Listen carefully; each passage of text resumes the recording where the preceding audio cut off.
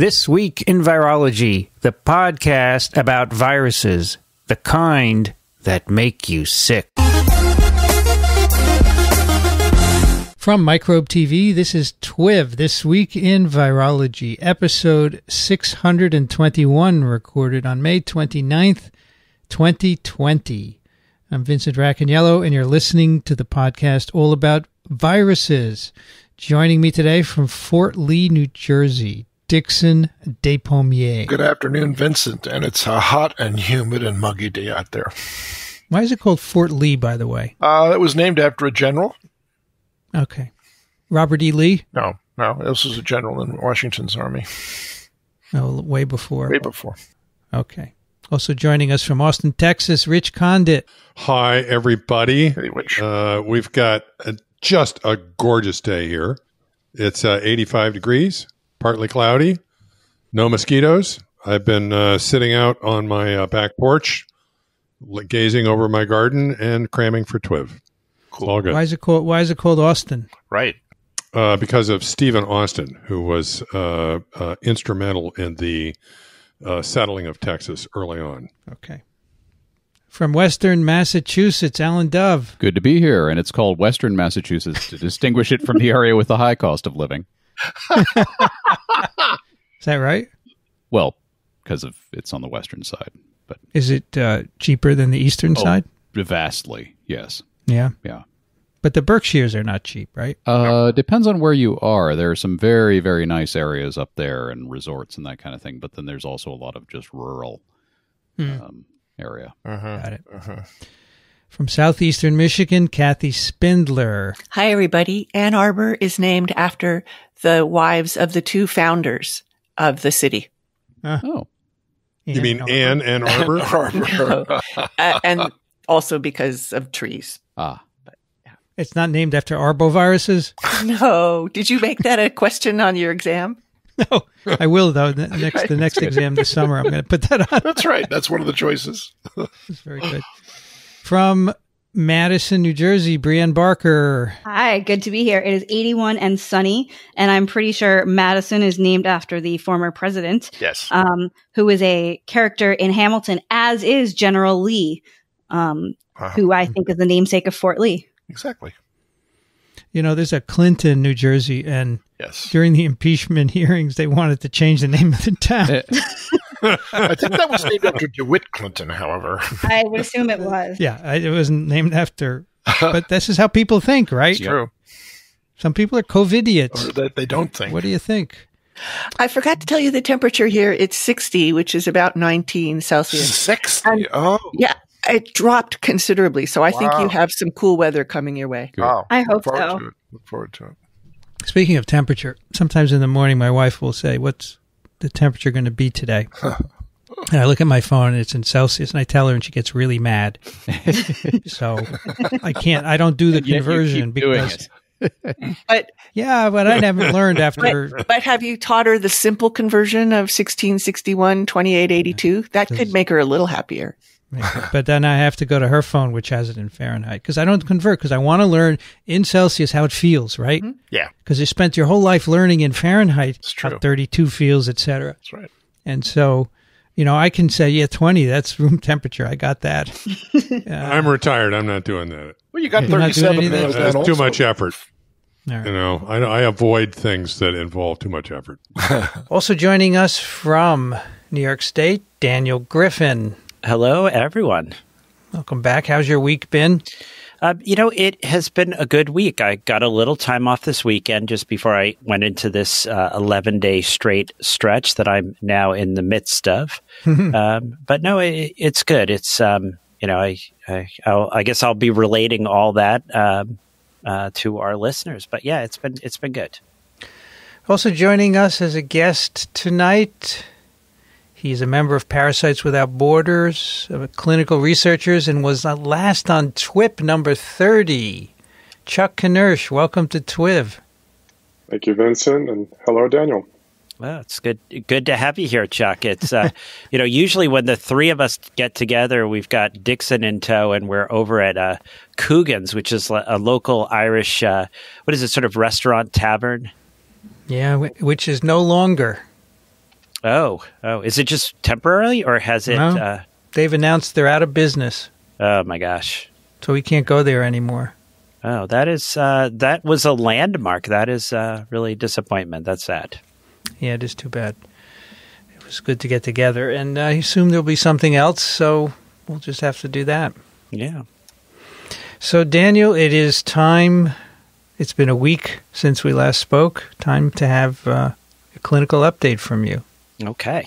Well, a lot of clinicians listen to this, but I know a lot of non-clinicians listen as well. So I'll try to give a balance here, make sure I don't get too technical. But I've started in my head titling these little clinical updates, and this I'm going to call the good, the bad, and the ugly. And the reason I do that is I always promise that I'm going to give good news, and if I don't give it right up front, I just don't.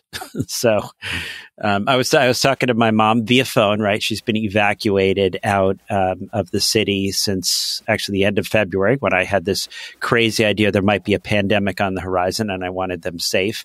And she was saying, just give me good news. Make it up if you need to.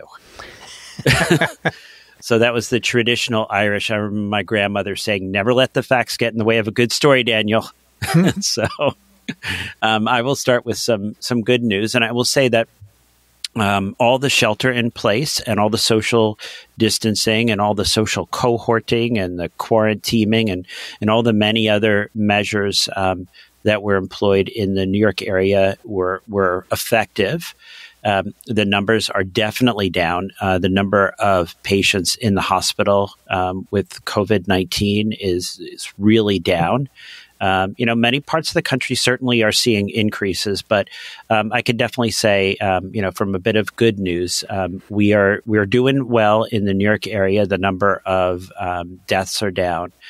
So that'll be my initial bit of good news. My second bit of good news is that people are starting to look in the New York area at opening up, and actually across the country, there's a lot of opening up that people are doing and looking at doing. This is all state by state variations. And I'm starting to get a lot of questions now from clinicians. I sort of put some information about how do we handle this? How do we handle opening back up? How do we handle people going back to work? And a couple things I will say is that CDC still has the two tracks. One is the non-test-based paradigm, and one is the test-based paradigm. Most of the clinicians got very used to the non-test-based paradigm, and a lot of this had to do with access to tests. So, if you start saying, oh, everyone needs a test followed by another test 24 hours before they can, leave quarantine, go back to the workplace, what was happening is that was really creating a problem, because how do you access those tests? And the turnaround time was, quite lengthy. It was actually out to about 7 to 9 days at one point. So very quickly, people got used to a non-test-based paradigm. Initially, it was if you've been sick for more than 7 days and you've had 3 days or more of no symptoms, then good to go. That got a little bit extended out to 10 days. And then we started getting this return to a test-based paradigm. And I think part of this was as we were seeing numbers go down. So now I get a lot of questions. Here's a person, maybe were never even tested up front, but were made, the diagnosis was made clinically. And now the employers are starting, and I think this is interesting, the employers are starting to request that the person have a PCR negative. And interesting enough, some employers are starting to request serology testing, which is very interesting. So I will comment on what you're supposed to do. In general, the CDC is giving us guidance. That's great. But if the employer is demanding a PCR test and basically telling the patient that's required, there is a CDC guidance on the PCR testing.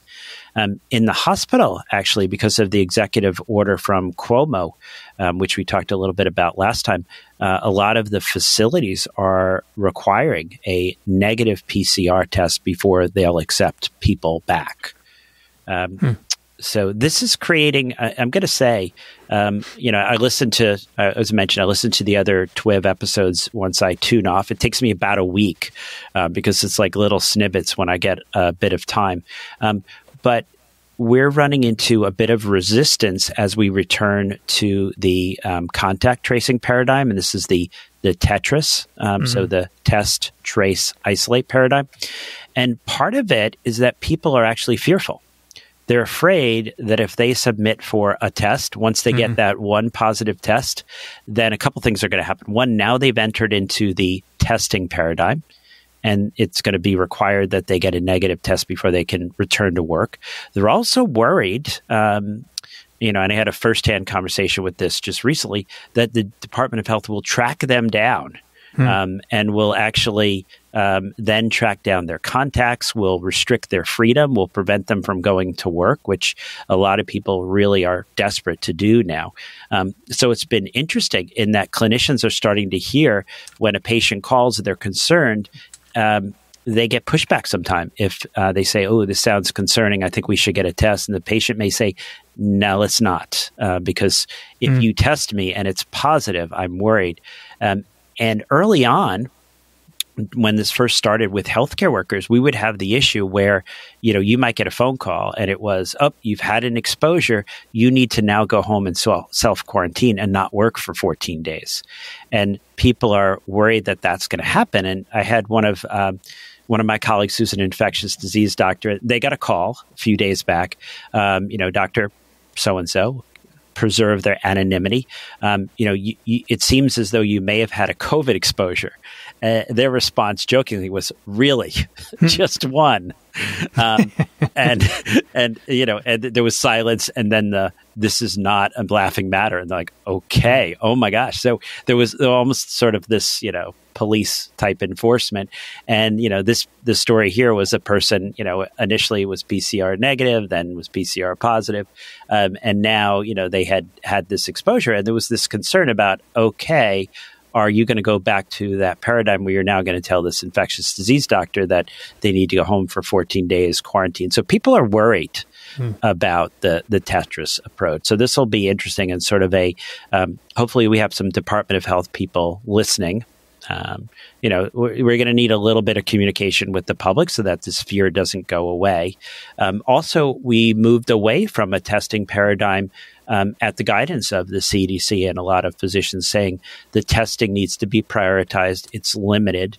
We're starting to see these longer periods of time between the test being taken and the result. So that also creates an issue too. So just things are opening up, sort of sliding here into the bad. The next would be the silent spreaders. We're starting to worry about this. As people are getting tested for surgery, we're starting to realize people without symptoms, quite a number of them are coming up positive.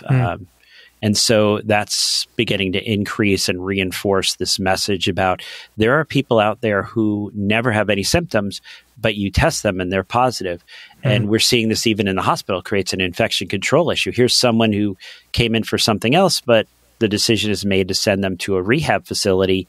They get a PCR test because that's required. Now it comes back positive. And the whole question is, well, what's going on? So that's a challenge. That'll give you an idea of how many people are infected. Yes. Yeah. So that's do you have any sense of numbers so far? What fraction of people coming in for electives are positive? The number I heard was it was about 10 or 15% of people who we are just screening are coming back positive. So it's at this low rate. Wow. Wow. That is a little higher than you would think, right? I mean, it's actually, it's sort of similar to what they told us was infected so far in the population from some of those early serology assays. But we're going to get to those because we're going to, in the bad and ugly, we're going to get into some of the issues with the serology testing. An update on the late stage issues. And this is where, I always feel like, okay, things are getting better and I'm an optimist for a moment. But then, in adults, we're seeing this issue that we brought up several times with really prolonged PCR positivity, where if you're trying to get someone out of the hospital, out of quarantine, we're seeing the PCRs staying positive out to 2 months. We're also, as I've discussed, we're continuing to see the late stage symptoms, such as the joint pains, muscle pains, leg pains. We're seeing this thick mucus. We're seeing prolonged fever. I actually got a call from one of the infectious disease docs who I've coordinated with in the last few months. He's an older gentleman. And so I was taking care of his COVID patients in the hospital with the associated high exposure with that. And then he was doing a bit of outpatient follow-up and telehealth for me. And he was saying, Dad, I'm seeing people 6, 7, 8 weeks. They just keep having these low-grade, fevers, 100, 100.8, 100.9. And it's going for 6 to 8 weeks. And I said, yeah, that's what we're seeing too. And there was a recent paper where they say people that have mild symptoms, fevers might only last about 8 days. People who get a little sicker might last about 14 days. But unfortunately, there's a nice enough chunk of people here who continue to have a fever for 2 months, which is really a long time. There's also a late stage chronic diarrhea that my gastroenterology colleagues are seeing. We do all the testing, and it just is this chronic late stage diarrhea that we don't quite understand. The other thing, yeah. Chuck. Just a follow-up question, because we've been trading some papers on the subject, and you're at the front lines seeing a lot of these patients. Do you think it'd be worth getting some of these later stage people, especially the people with fever, and getting them close to a facility that might have a BSL-3 laboratory and seeing if there's any correlation between the prolonged RNA PCR and actual presence of virus after you sample various tissue spaces? So I would say yes. And this is like a perfect issue so we've seen in a bunch of people, and we just had an issue today, and I'm trying to clarify this, where people seem to have gotten better and then they get worse again. And the PCRs are positive. And we had a gentleman who was sick for quite a while. Then he improved, was PCR negative twice, 24 hours apart, was moved out of the intensive care unit, was in a regular room. And now his white count's coming up. His inflammatory markers are coming up. He's not doing very well. And his roommate just came back PCR positive for COVID. And his roommate came in 10 days before COVID negative. So we're starting to worry about this issue. We keep saying there's no second phase. We're hoping people can't be reinfected. But I'm actually quite concerned about, we've been using PCR, which I think people on TWiV have been really excellent about pointing out.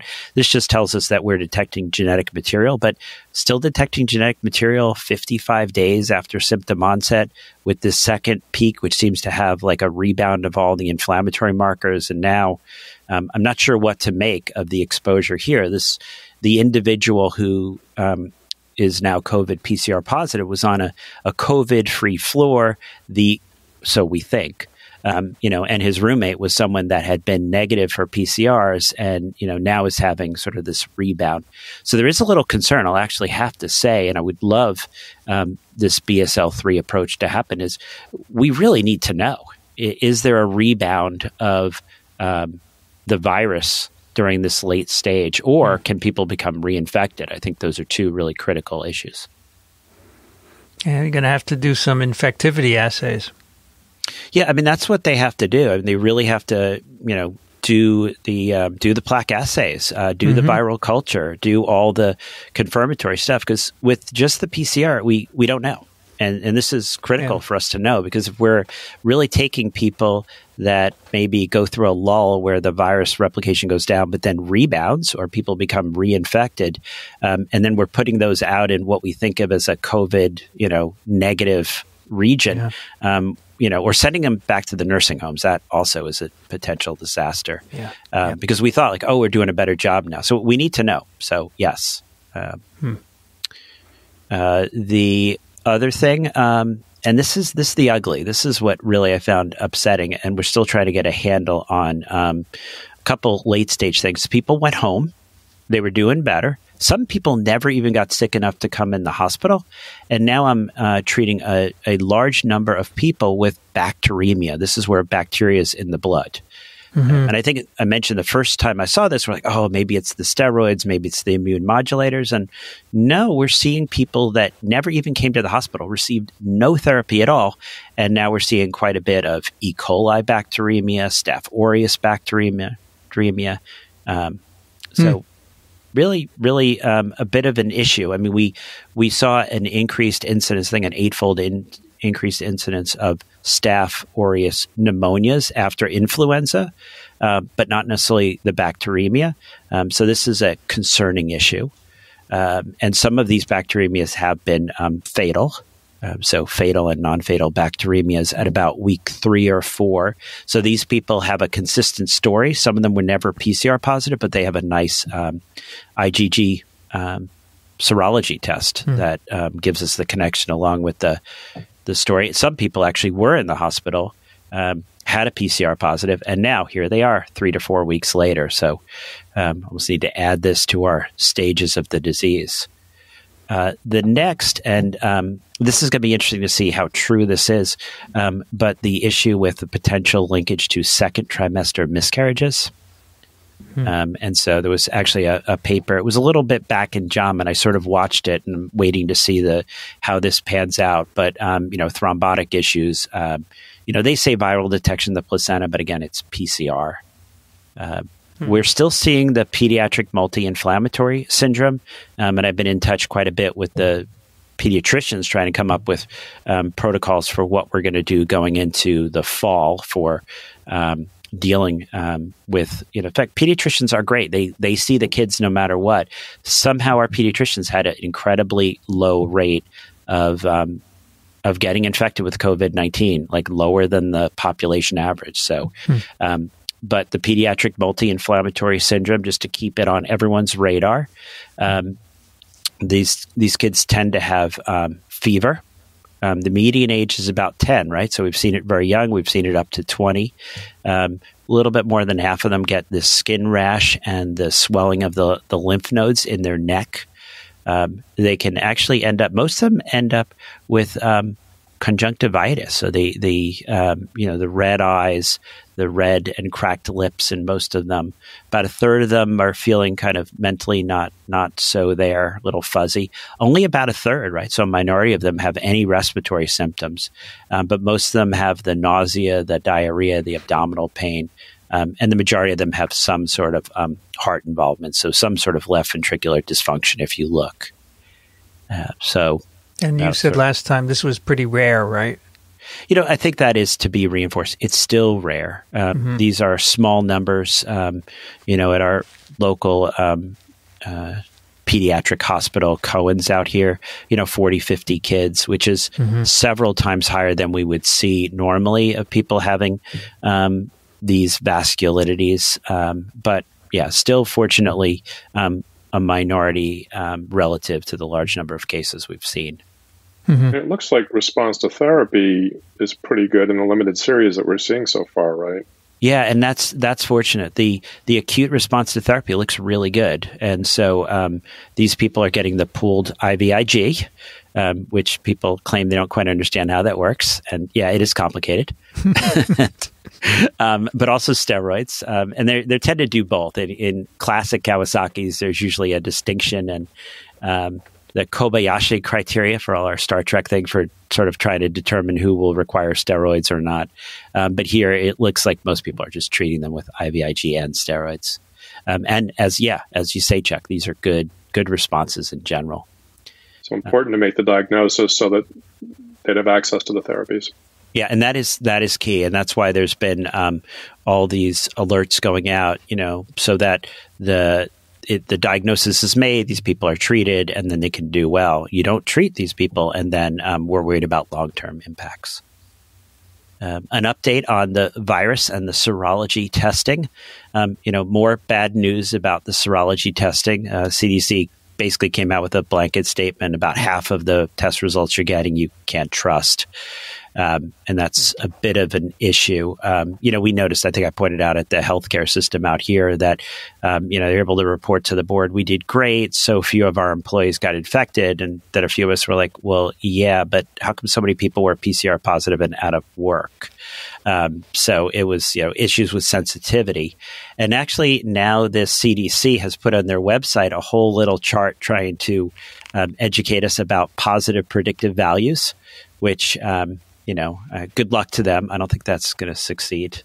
People seem to find it very challenging. Like, okay, I already got sensitivity and specificity, and that took a lot of brain power. Now you've got positive predictive values based upon prevalence. But it's a bit of a challenge. I mean, they point out that even if you have a test and they use a test which is sensitivity 90%, specificity 95%, and they say if the disease has a prevalence of 2%, your positive predictive value is only 27%. So what they're actually trying to do here is introduce, I think, the concept of orthogonal testing.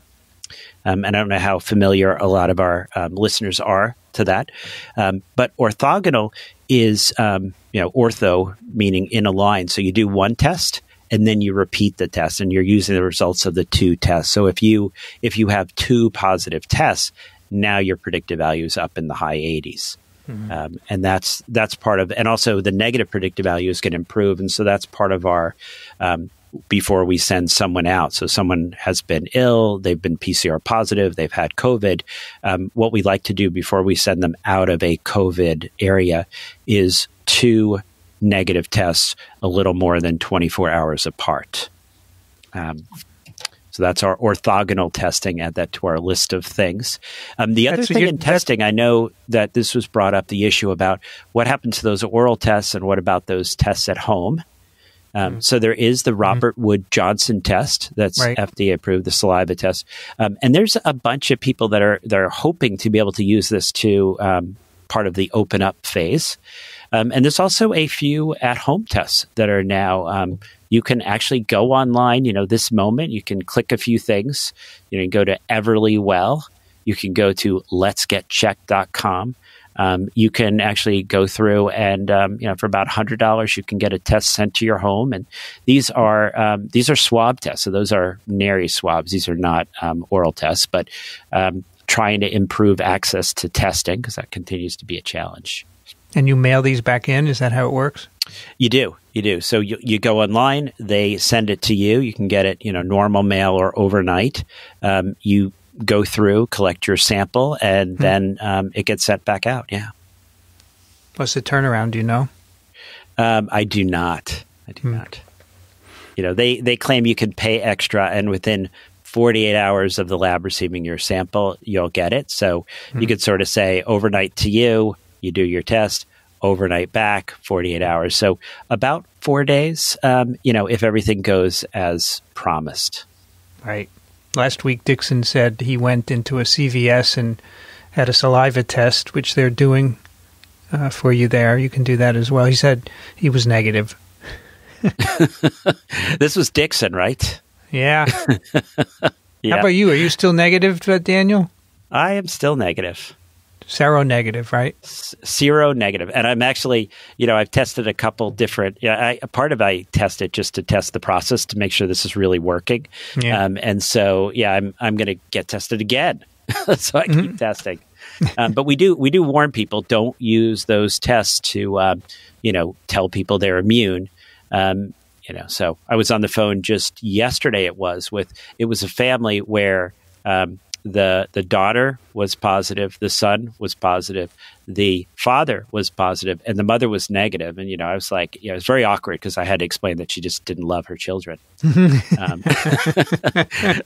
But yeah, so you never even know with these serology tests. And we also, since we don't know about reinfection potential, they're right now out in the gray zone, and we'll eventually figure out what to do with the results. And the last, just so I don't drag on for too long here, just an update on management from door to door. We're still using the risk stratification when people come in, where we look at the lymphocyte and neutrophil, so the neutrophil lymphocyte ratio. We still look at respiratory rate, oxygen saturations, procalcitonin, ferritin, C-reactive protein, and D-dimer. We're still seeing that same pattern where the first week is this viral, the second week is when we see the potential surge. We've started to use a little bit of remdesivir, and then we ran out of it. There's limited supplies. But at least we feel like we have a little bit of direction on the tiny impact it has. And it looks like the population that we'll try to target is the patients who are requiring oxygen, but not very much. So not the people that are on ventilators, not the people that are on high flow, but it looks like there's a tiny little benefit. We say it's like spitting in the ocean. You're not going to move your chair back, but at least there might be some benefit that we do there.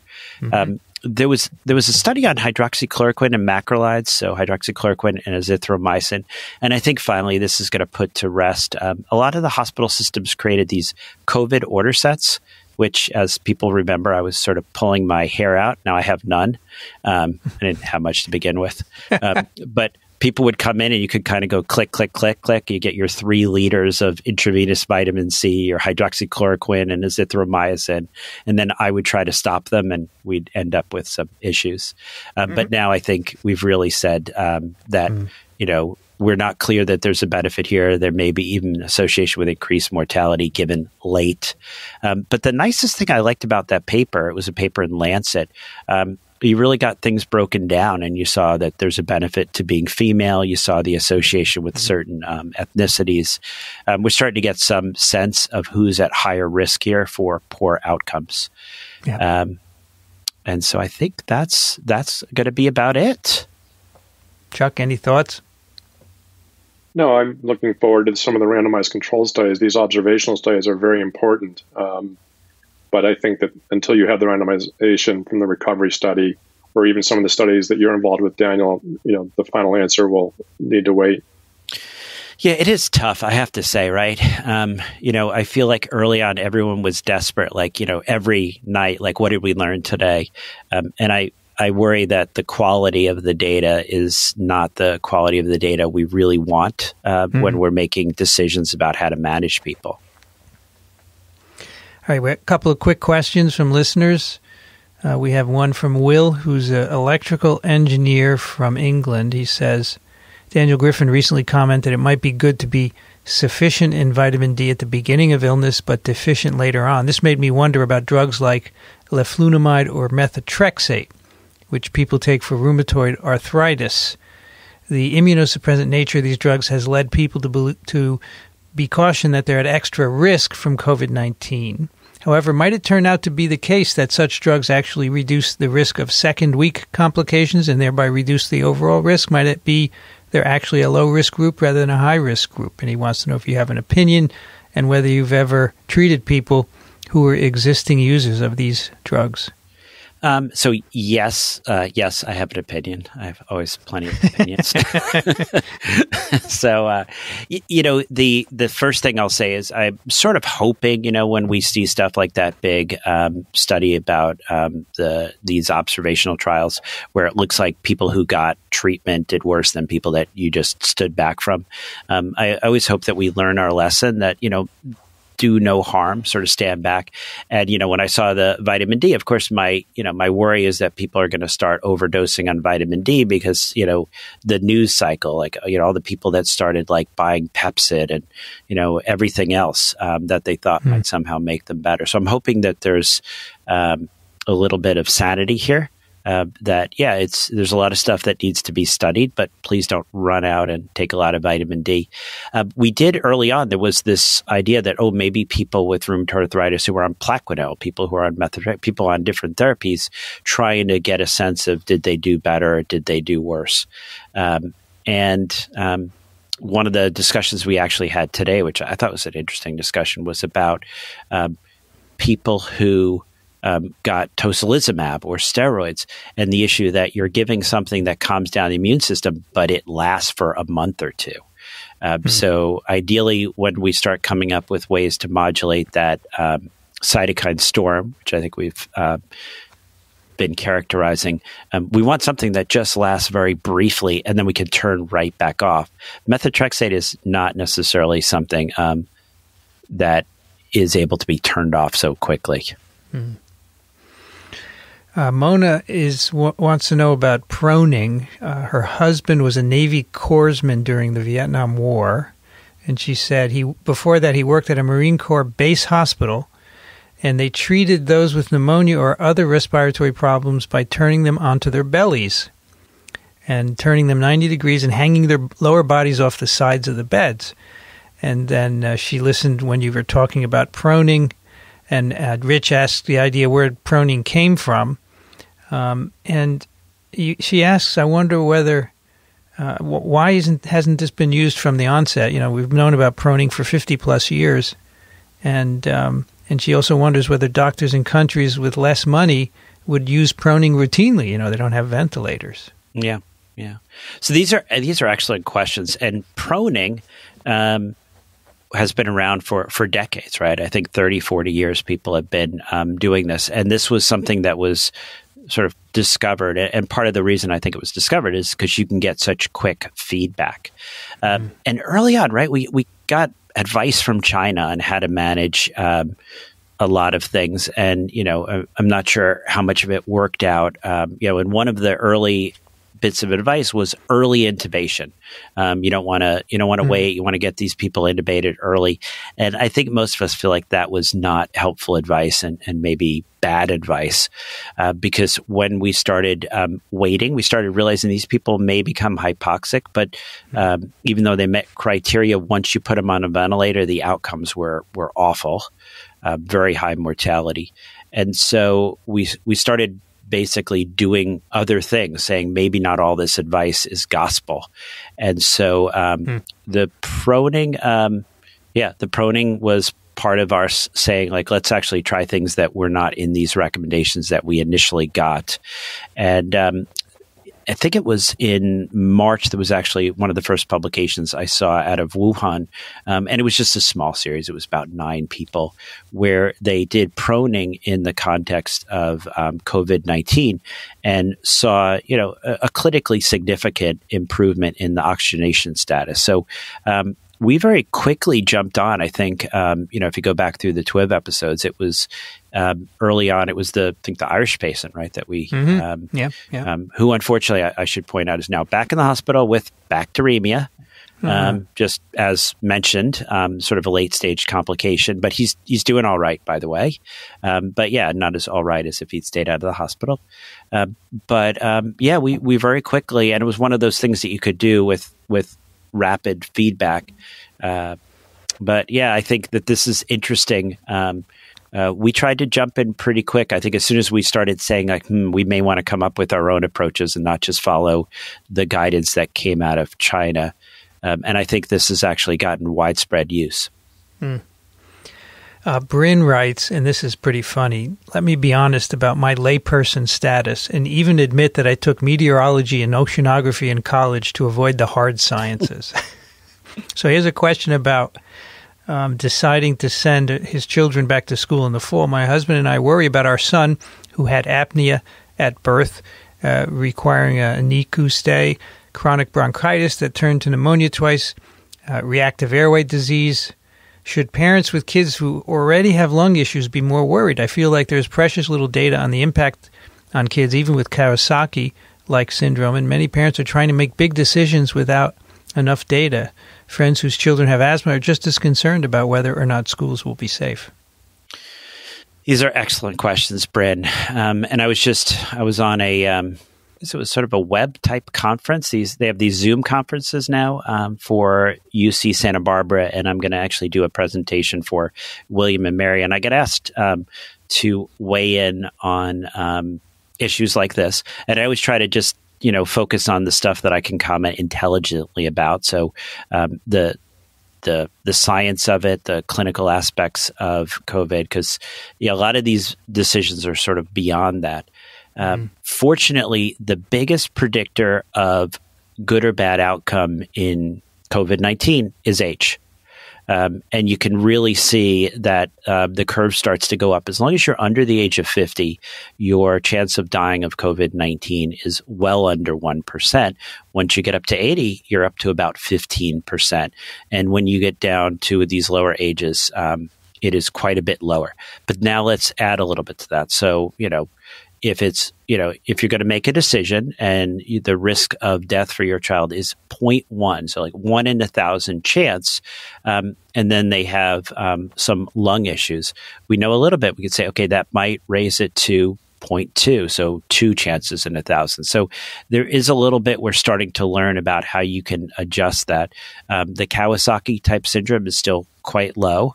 But again, we don't have the follow-up. So, this is a later complication, one that we've only started to recognize. So, the reassurance can be that the risk of death, the risk of complications in children is still low.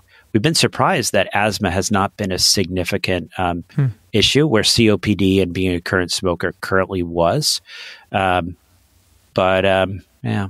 These are going to be tough decisions, because I know I won't even mention their name, but one of the famous sort of TV doctors was saying, well, the price of starting schools is a certain percent of children are going to need to die. And that paradigm doesn't work for me. I think that what each individual is going to have to do is make a decision about what are their risks, what risks are they willing to take, because we know there's harms to sheltering in place. We know there's harms to schools being closed. I think I described the increase we're seeing in drug overdoses and suicides and mental health issues. So these are complicated decisions that I'm glad I'm not going to be the actual one making the decision. But school can be made safer, but there's no way we're going to be able to make things 100% safe for quite some time here. Last one from Steve. It was hot news last week here on the BBC that blood clots are a major problem. You guys have been talking of these for some weeks. Yeah, it's because we have Daniel, right? Now the hot news is T-cell count is low in severely affected patients. Is this news to you? No. I think this is something I think if you go way back, I tried to point out early on. And this was this concept that we started seeing, and this was sort of helping me get a sense of who to worry about, but the neutrophil lymphocyte ratio. So we were seeing the neutrophils go up, and I think I always made the point is when someone does a complete blood count and they tell me what the white blood cell level is, I'm like, would you tell me, which white blood cells are up and down? It's like going to a restaurant and they say we have food. And so what we saw early on in COVID was the neutrophils would go up, but the lymphocytes, which are your T cells and your B cells, that these would actually go quite low. And the lymphocytes dropping is associated with clinical worsening, associated with worse outcomes. When we see that neutrophil lymphocyte ratio get above 6, we start to worry.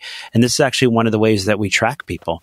As the neutrophil lymphocyte ratio comes down, as the lymphocytes, so the T and B cells start to rise, that's associated with a person doing better. So, I guess it was news to us 2 months ago. Yeah, you're here at first on TWiV, and then it gets to the rest of the world, right? Yep. All right, Daniel, thank you again. Oh, pleasure as always. And Chuck, thanks for joining us. My pleasure. Be well, Daniel. Hey, thank you. Good to connect, Chuck. All right, we have a few brevia to tell you about before we move on to emails. First of all, an article in The Lancet, Safety, Tolerability, and Immunogenicity of a recombinant adenovirus type 5 vectored COVID-19 vaccine, a dose escalation, open-label, non-randomized, first-in-human trial. I actually put this here because of Kathy. I thought she would like it. Adenovirus type 5, right? Mm-hmm. Now, this is not fully gutted, I guess, right, Kathy? Right. It's just something like E3 and E4 and E1 taken out, and then they put in the transgene, correct? Right. I don't know the details of this vector. That's more or less. I think it's gonna be E1 deleted. They all for sure. The ones that I'm familiar with are usually E1 deleted and E3 inactivated. So they've put the spike glycoprotein gene in this. This is out of Wuhan, and they did a phase 1 basically. So it's gone through preclinical work, and they have some healthy adults between 18 and 60 years of age. They got one of 3 doses, 5 times 10 to the 10th, 1 times 10 to the 11th, and 1.5 times 10 to the 11th viral particles. Okay, particles, actually. How would you quantify particles, Kathy? You purify the virus on a cesium gradient, you pull the band, you measure the OD, and there's a conversion factor. Yeah, extinction coefficient. Good. Cool. It works. The old way works. I just told my lab that in lab meeting yesterday. Same exact thing. And I think, didn't they originally get those conversion factors with electron microscopy? Mm-hmm. Is that I believe so, yeah. Where you mix with a known quantity of little beads, and then you count your viruses and beads on a field. And that's right. We can tell we're all old. Yeah. See, nowadays they would say, "Where's the kit that I can buy to do that?" I once worked on the Philips 100 microscope. Yeah, it's an old one, but it's not the one by the German guy. What was his name? Zeiss?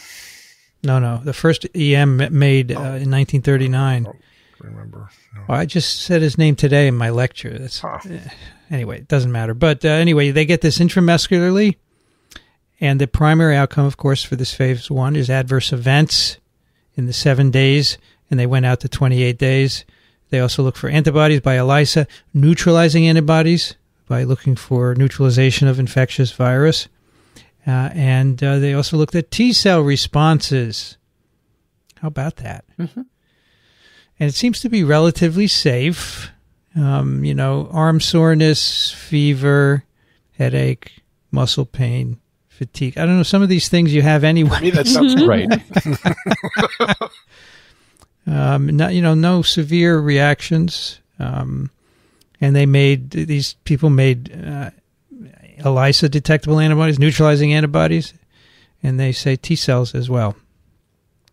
And that's all we know from this, but that's good. It's safe. It seems to be inducing an immune response. And we'll move on to phase 2, maybe phase 2/3 combined, who knows. Yeah, but I understand that they don't have enough cases in China now to test vaccines there. Is that correct? Right. I think that's right. I'd heard that. I'm sort of surprised that I think I just found it. They don't have a ton of information about pre-existing antibodies to the Ad5 vector here. That's usually the problem I hear with these. And so the fact that it worked really well, and it looks like some of them at least had pre-existing immunity is really good. Actually, they do address this. Okay. And there I'm seeing it might be in the appendix. There were a significant number of people with pre-existing Ad5 immunity, and they did not do as well in terms of their immune response to the antigen as did the others. Okay, so there is evidence in this study that pre-existing immunity to the Ad5 vector compromises its effectiveness. Yeah, I think I'm coming across that now. I guess I didn't make it to appendices 8 through 12 earlier. And this, oh my gosh, this Ad5 vector is kind of the standard platform for the company CanSino Biologics that is behind this. So, TWiV members, if you went to get your shot in the fall and they said, well, we have here Ad5 or chimp adeno, which would you take? Chimp. Good answer. That is my answer. I'm holding out for the messenger RNA one. Yeah, but in my case in particular, because I worked with Ad5 for, 4 years? Or I could move to New Zealand, which doesn't have any cases right now. If they would let you. If they would let me. Yeah. So I heard from Kathy that the whole population of the world could fit on New Zealand. Yes. If it were the same density as New York City, yeah. That's amazing. Yeah. Is that my wife specifically Manhattan or New York City in general? I think it's Manhattan. I can't remember. Just Manhattan. I thought it was Manhattan. Yeah, the density of Manhattan is used as a standard. That'd be a heck of a subway system. I told Doris that, and she said, yeah, but they have mountains in New Zealand. But that's not the point. That's not the point. Gosh, some people are literal, right? Probably mean you could put them in Texas, right? Well, you could probably put, if you got mountains, they're kind of like, you could put more people because you got more actual more area, more surface right? area. It's wrinkled. That's right. You can plant more. The point of Manhattan is that they're tall buildings all stuffed next to each other. Everybody's stacked up. By the way, the electron microscope was invented by Ruska and Max Knoll. Right. Ruska and Knoll. Well, speaking of RNA vaccines, I just this morning saw a preprint of another one from another company with a, different proprietary lipid formulation, went into non-human primates and induced neutralizing antibodies. And so that's going to go into a phase 1, too. So there will be at least 2, if not more. Of that so you want that one. Has anybody been tracking the recovered people from COVID-19 with regards to the epitopes that their antibodies recognize? Well, you should listen to today's TWiV with John Udell and Brianne Barker. So actually, no, not epitopes, but T-cell epitopes. But you're probably more interested in antibody. Yeah, that's right. I was interested in the antigens that they recognized. Well, there are a couple of monoclonals. I think, Brianne, there are like 3 different monoclonal neutralization sites. Is that correct? There are 3 that people have done some work on. Yes, I think that there might be more, but there are 3 that people have characterized. All right, another paper that came out this week, worth a mention. This is in Lancet also. Hydroxychloroquine or chloroquine with or without a macrolide for treatment of COVID-19, a multinational registry analysis. So what that means is they got information from 671 hospitals in 6 continents. A lot of people. 96,032 patients. And these are hospitalized COVID-19 patients. And these are people that were treated with chloroquine and various other things or not. So they had people that got chloroquine with a macrolide, hydroxychloroquine, and hydroxychloroquine with a macrolide. And then they had control patients. And then they looked at all these data. And after looking at all of this, basically hydroxychloroquine or chloroquine had no benefit but made people sicker. Well, it was associated with decreased survival. Yes, and increased risk of ventricular arrhythmias. Right. Which I would say is sicker, right? Yeah, and that's not good. And that's a known risk for these drugs. Not the COVID sicker, but didn't help them with COVID and made these issues so. Yeah, that's the wonder drug there. And a macrolide is the one that we've been hearing about in this context was azithromycin. Right.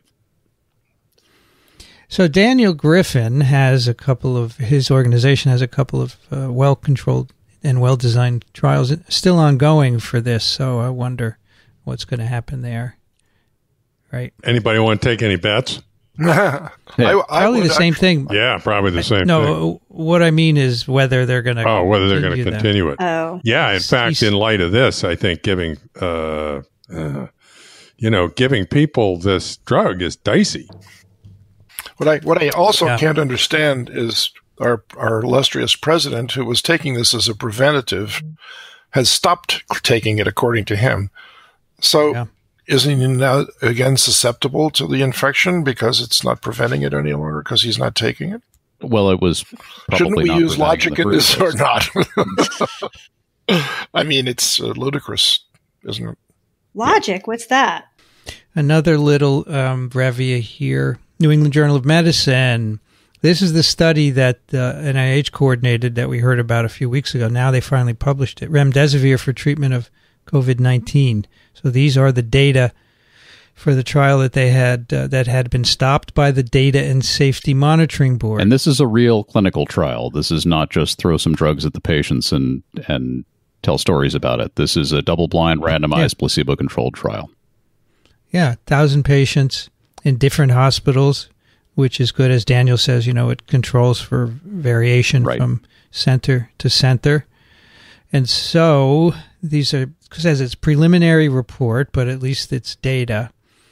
So the people who were treated, 538 with remdesivir, 521 to placebo. The ones with remdesivir had a median recovery time of 11 days as compared to 15 days for placebo. And the estimates of mortality by 14 days, 7%, 7.1% remdesivir, 11.9% with placebo. So they say it is superior to placebo in shortening time to recovery. Now, I just want to point out that this is an intravenously administered drug, so it's not for everyone. Right.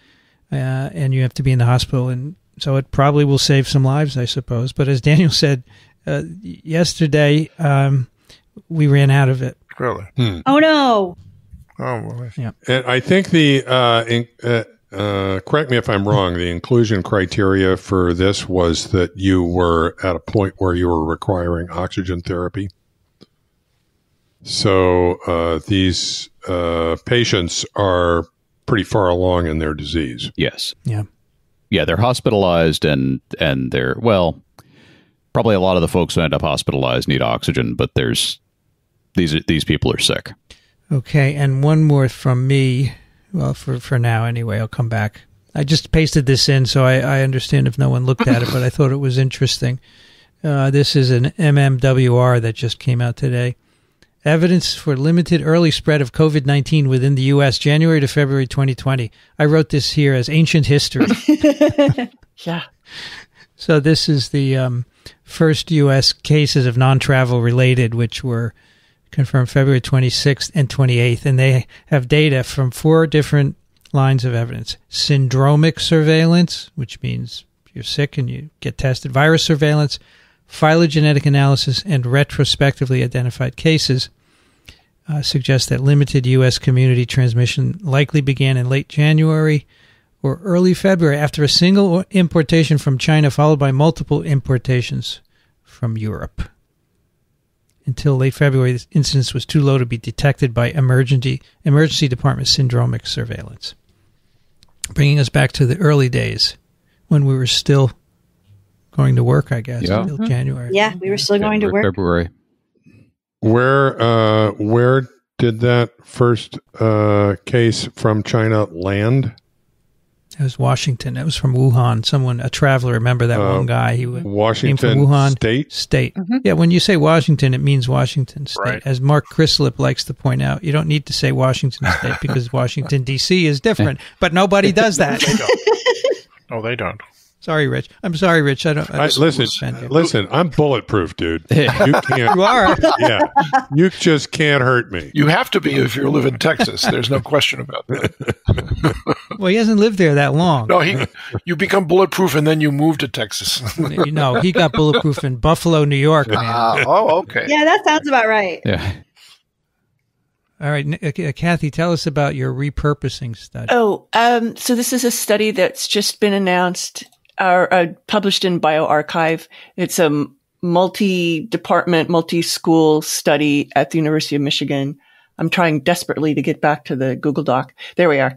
And so they have this whole program to take drugs that are already approved and test them. And so they did this in the BSL-3, which is right around the corner from my lab on our floor, and have a couple candidates, including lactoferrin. So I haven't looked at the paper in detail yet. Well, so what is one of the things that's new to me in this is the technique, okay, which has to do with, if I understand it correctly, infecting cells in culture and then looking at them microscopically with a bunch of different fluorescent probes as well for real subtleties in what we usually call cytopathic effect. That is, does the virus make the cells look different? And this looks at it in extraordinary detail and with a lot of computer analysis of the images and that kind of stuff. I'm not sure what it all, how it all translates to effectiveness of drugs outside of this particular experimental protocol. But the experimental protocol itself, I find fascinating. Yeah, this is a technique that's been used in the drug industry for a few years, and sometimes called high content screening, where the idea is instead of some very simple assay that gives you a readout in your screening program, you have this system that collects a whole lot of data about your cells, and then you analyze those data with various computer techniques and algorithms, and look for much more subtle effects than you could otherwise see in simpler assays. And so that's exactly what's going on. And the idea here is to take already approved drugs, because obviously those we know can be used in humans, and we know they can be produced, and all the things that, or a lot of the things that cause failure of drugs in clinical trials have already been done. And there's there's a library of like 1,400 compounds that everybody uses. They're all, it's the set of approved drugs basically, and you throw them at your assay. So this is a technique that is this is well-known strategy, and good to see that they're doing it. It'll be interesting to see what comes out of it, because I mean, this is a bioRxiv preprint, obviously, and we'll see, I guess, as they proceed with this and refine it, what they come up with that looks good. So what drug, what disease does lactoferrin treat? Lactoferrin is actually a protein that's made by the host, that's involved in immune responses. So it's in saliva and tears and nasal secretions. So it's a naturally occurring product rather than it's a naturally occurring product. It looks like you can also sort of take it as a vitamin. But to me, that's really interesting is what exactly lactoferrin would be doing. Right. I mean, that was my... I don't think of it as something that I think of with viral infection. I think of it more in terms of sort of iron piracy and bacterial infection. Interesting paper in Science. Why do some COVID-19 patients infect many others, whereas most don't spread the virus at all? And this is very interesting that they talk first about the choir practice that we talked about before. Right. You're listening, Kathy? They sang, snacked on cookies and oranges, and sang some more. 53. It's a super spreading event, they call it, and there have been a few others. And so these have been analyzed. They've also been analyzed previously for SARS-CoV-1. And now we have a new letter to talk about. We have R0, and now we have the dispersion factor K. Wow. In addition to R, the reproduction index. And K, it describes how much a disease clusters. The lower the K, the more transmission comes from a small number of people. And the original SARS, in a 2005 paper, they estimated the K of that virus was 0.16. A lot of super spreaders for that virus. The K for MERS is 0.25. In 1918 flu pandemic was 1, less of a role for clusters. And so now we have estimates for K of SARS-CoV-2. It seems to be, so Adam Kucharski has estimated it is around 0.1, and he says about 10% of the cases lead to 80% of the spread. Wow. That's actually the sentence that stuck out for me there. That's quite interesting. Adam, by the way, was on TWiV a long time ago while we were in Glasgow. So that's the K factor. It describes that. So if you could identify those 10% of people, you could make big inroads into transmission. Well, and it may not just be the 10% of people. It may be the situations. Yes. So there's, and the news article on this that Science, very, very nice write-up by Kai Kupferschmidt in Science, goes into some of the other related studies, and one finding that infection indoors is 19 times more frequent than outdoors. Right. And talks a good bit about meatpacking plants and how people are shoulder to shoulder in refrigerated rooms, and that may have something to do with it. And then choir practice, of course, projecting all those droplets out of mouths and that kind of thing. So the situation may matter as well as the particular individual and where their stage of disease is. Yeah, quiet speaking, they think, is not going to be as much involved as forceful speaking and singing and so forth. They also mentioned some behavior, like having many social contacts or not washing your hands. And then the timing, as mentioned. Right. What I like about it is this article points out that In its report about the Cora, CDC left out a seating map that could show who brought the virus to the practice. This is because of privacy concerns. Mm-hmm. Yeah, I like where it talks about sort of the issues with this in terms of privacy concerns and what types of events people remember. Right. One thing they point out here, which I think is really interesting, and I've always wondered about this K factor could explain some puzzling aspects, including why the virus did not take off around the world sooner after it emerged in China, and why some very early cases elsewhere, such as one in France late December, failed to ignite an outbreak. If the K is really 0.1, then most chains of infection die out by themselves, and the virus needs to be reintroduced at least 4 times to have an even chance of establishing itself. And he says, if the Chinese epidemic was a big fire that sent sparks around the world, most of the sparks fizzled out. I always wondered about that. Why did it take so long for it to spread? So this may be part of it, yeah. It's quite interesting. And the original article by Kucharski is a link to. It's in Welcome Open Research. If you would like to see how the numbers are calculated, and I just warn you, there are lots of formulas. The interesting thing about this paper, if this is the right one, yes, in the title it says peer review, one approved with reservations. Yes. I had never seen that before. Estimating the overdispersion in COVID-19 transmission using outbreak sizes outside China. And this is an example of how you make models, I guess. So a lot of sociology is put into predicting what would happen if.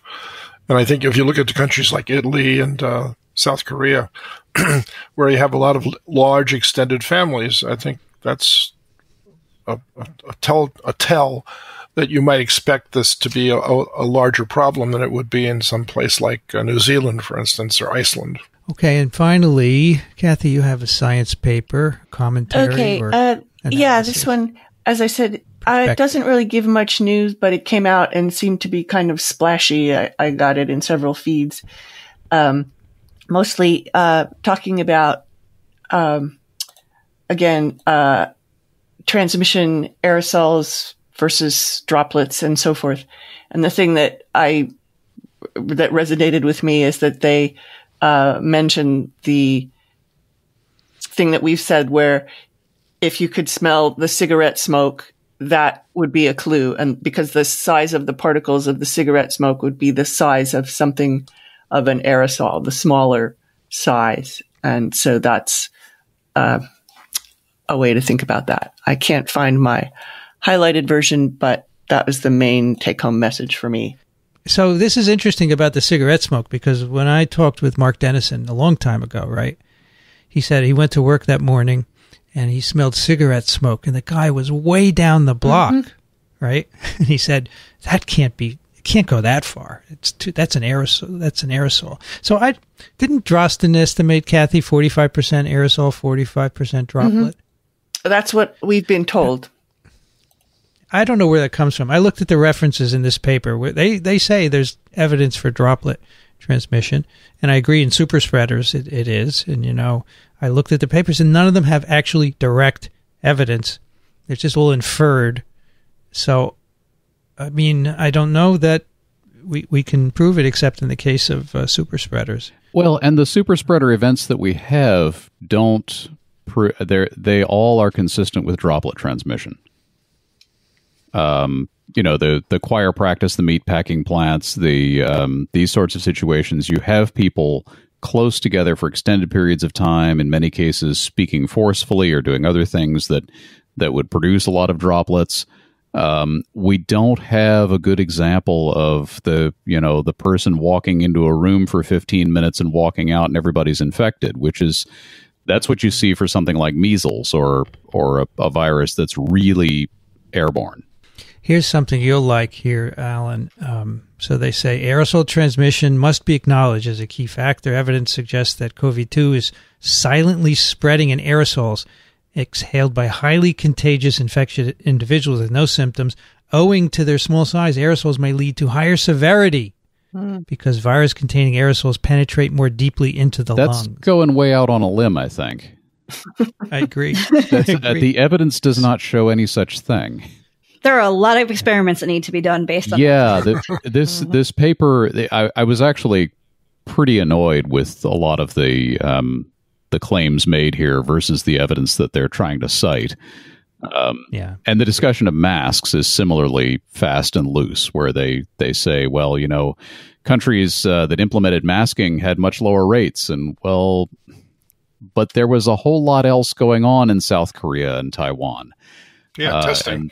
The testing and the isolation and the the tracing of contacts that went on was rigorous in those countries. And I think that's a much bigger story. And I think we have much clearer evidence that that's working than a few paper masks. I'm not saying nobody's proven masks don't work, but I am just not sold on those as being a big part of the story compared to testing, tracing, and isolation.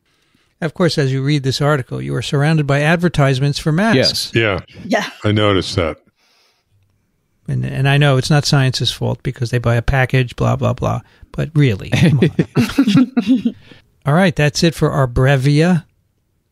Yeah, Kathy, why don't you take our first email? Right. This was sent to me by a friend from graduate school. In TWiV 617, Sir Joshua Reynolds was quoted from a poster in Vincent's office. I hadn't previously heard that one. I thought I'd add two more of my personal favorites on the topic of thought.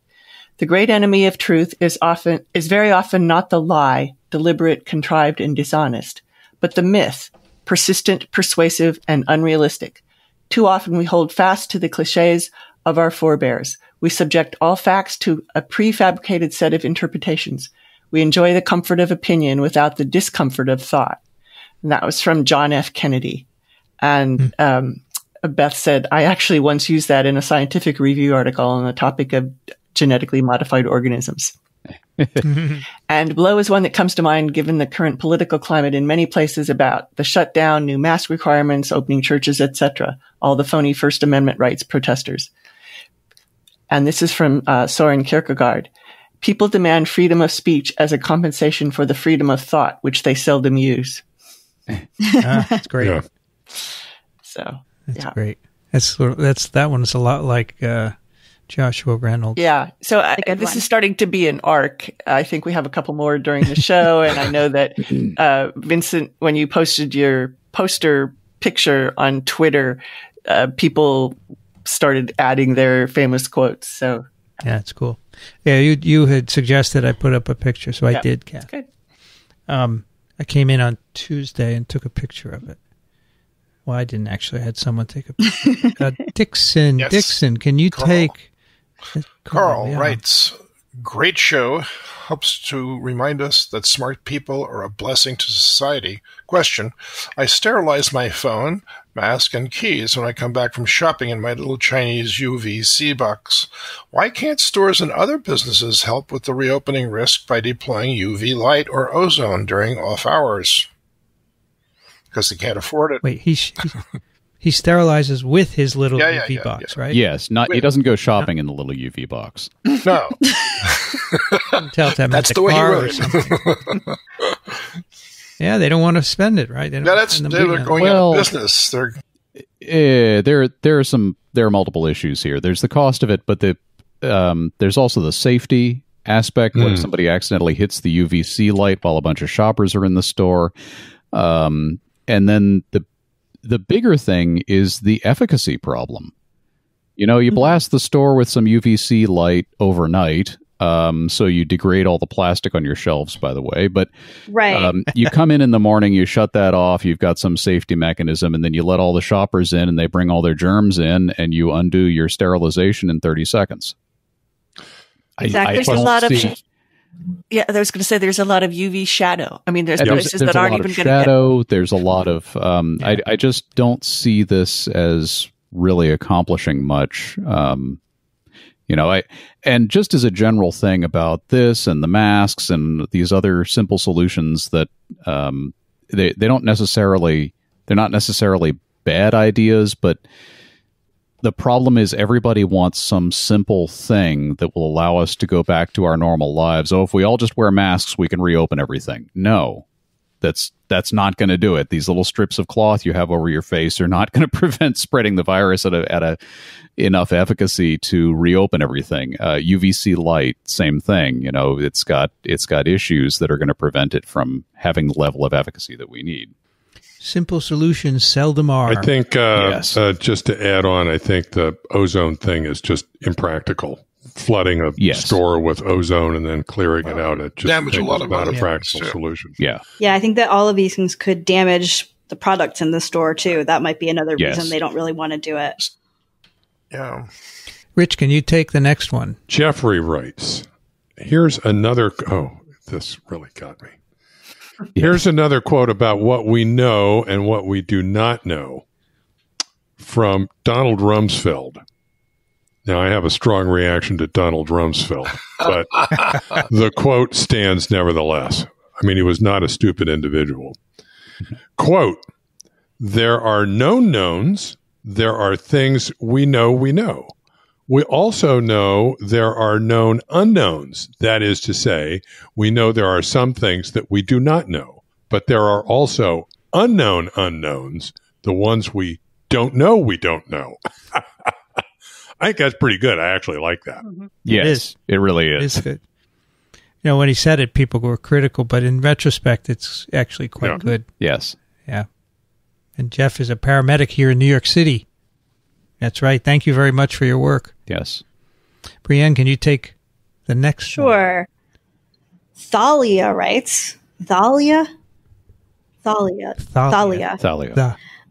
She writes, and she's given us the pronunciation of her name. That's why I was trying to make sure I did it correctly. I have a question about cross immunity.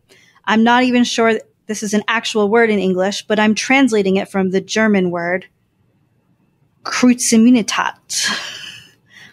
On his it's Kreuzimmunitat. Okay.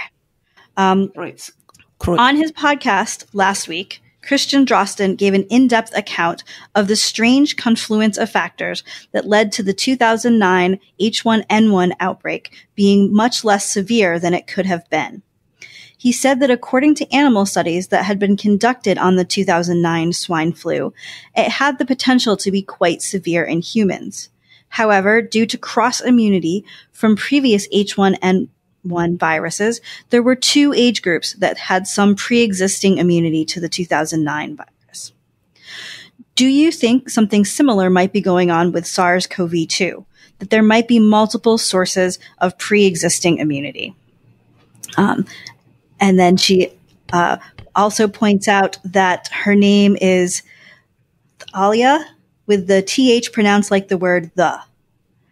And it's a Greek name. Thalia is one of the 9 Greek muses.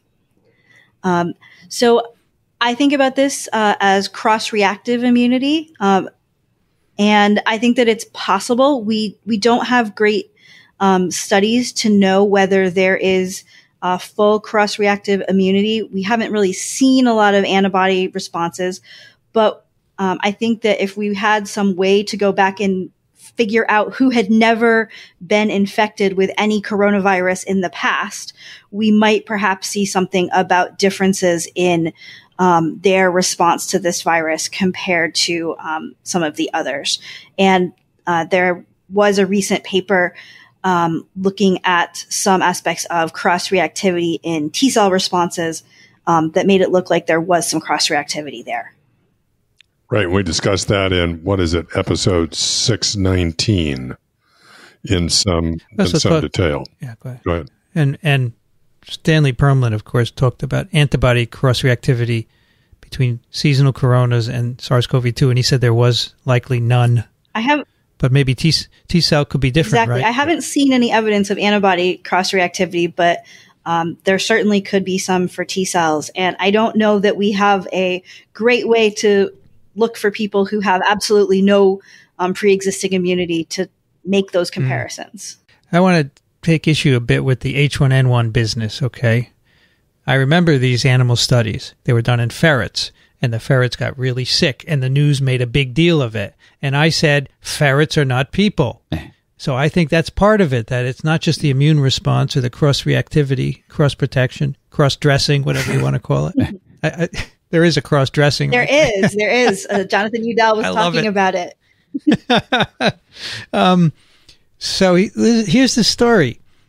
1918, flu pandemic was an H1N1 virus.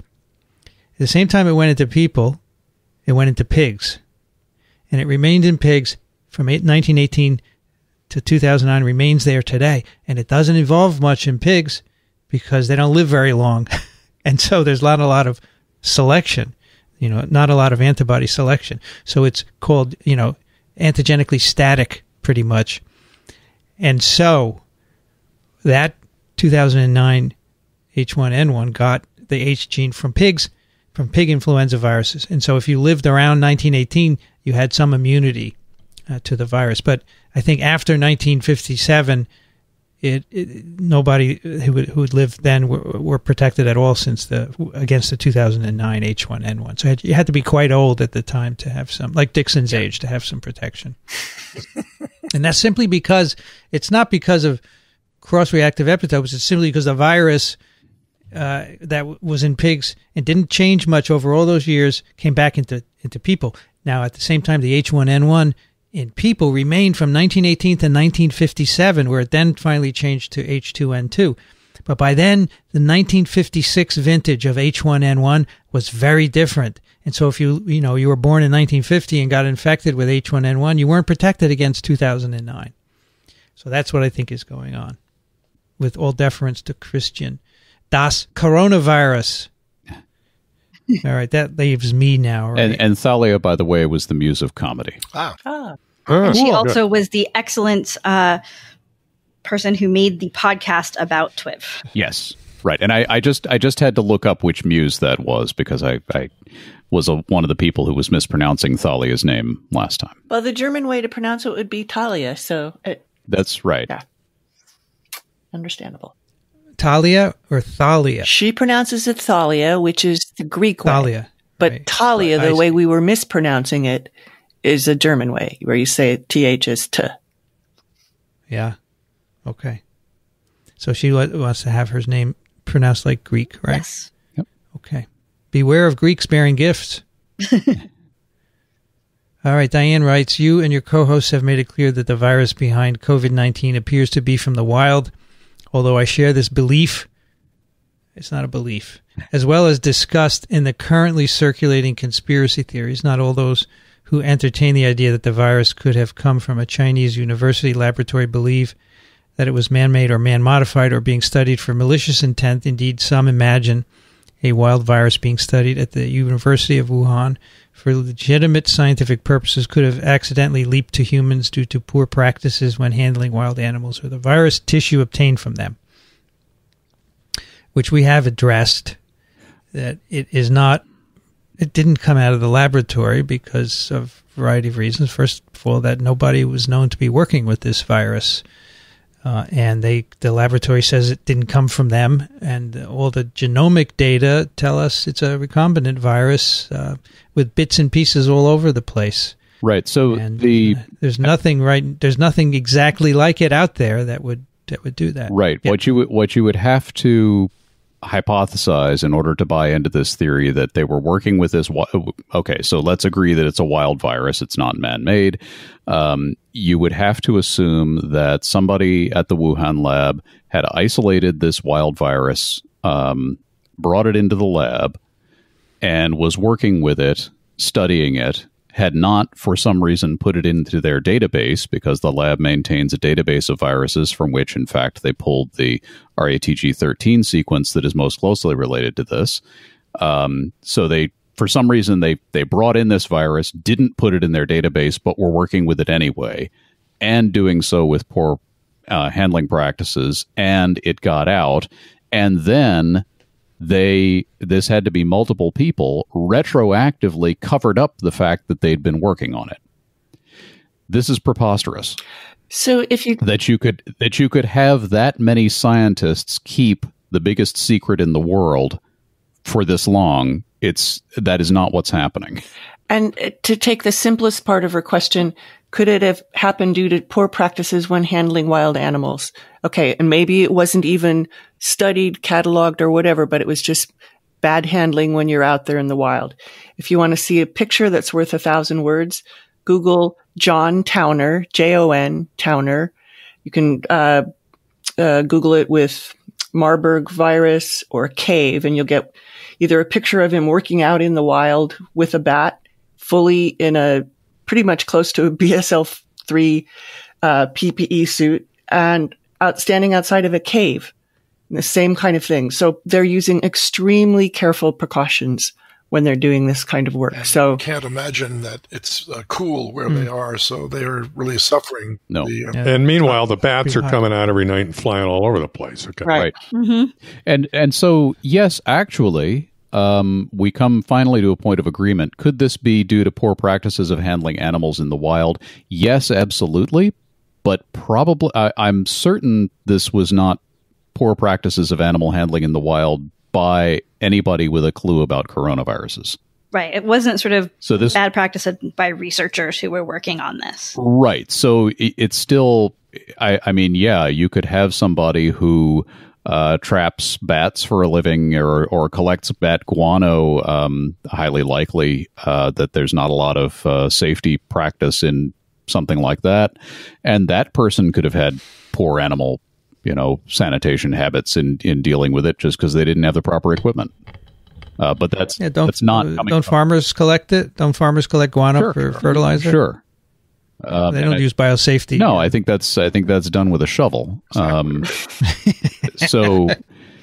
So yeah, that is the one point where I would say, okay, yes, poor practices handling animals in the wild. That's a known route where you get a virus like this into humans, but it's something that any scientist who works on these goes to extreme precautions to prevent. And as Kathy just pointed out, this example, gowning up to go into a cave that probably people go into all the time without gowning up, but the scientists take a much more serious approach to it. Kathy, perfect timing. Kevin writes, Dear TWiV team, after your insightful discussions about singing in the past few episodes, I thought you might be interested in hearing about a SARS-CoV-2 cluster detected in Germany near Frankfurt.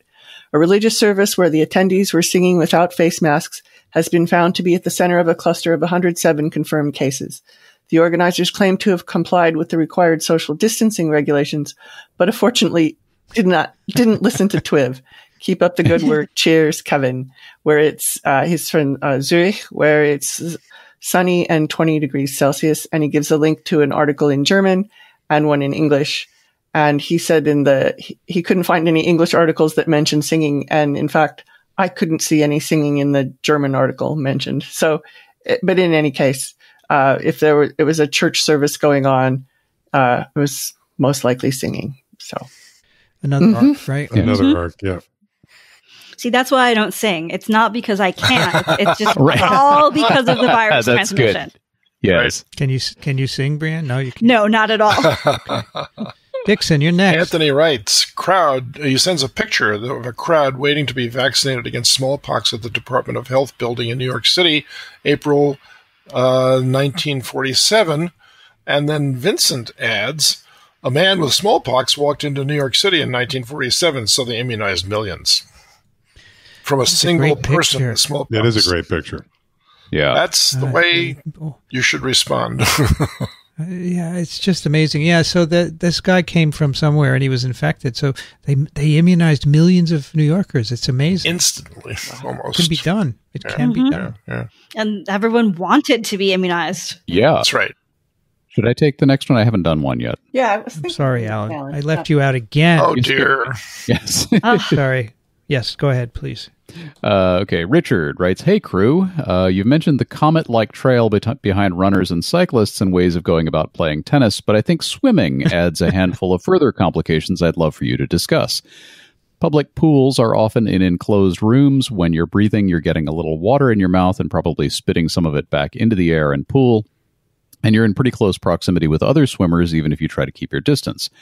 My question is it safe to use a public swimming pool? I imagine there's some chlorine in the air, but would love some peace of mind beyond the CDC saying that it's safe. First of all, I just want to comment that we have indeed come to a point where we do have to second guess announcements made by the CDC. Secondly, I would say that swimming in public pools is going to be kind of risky.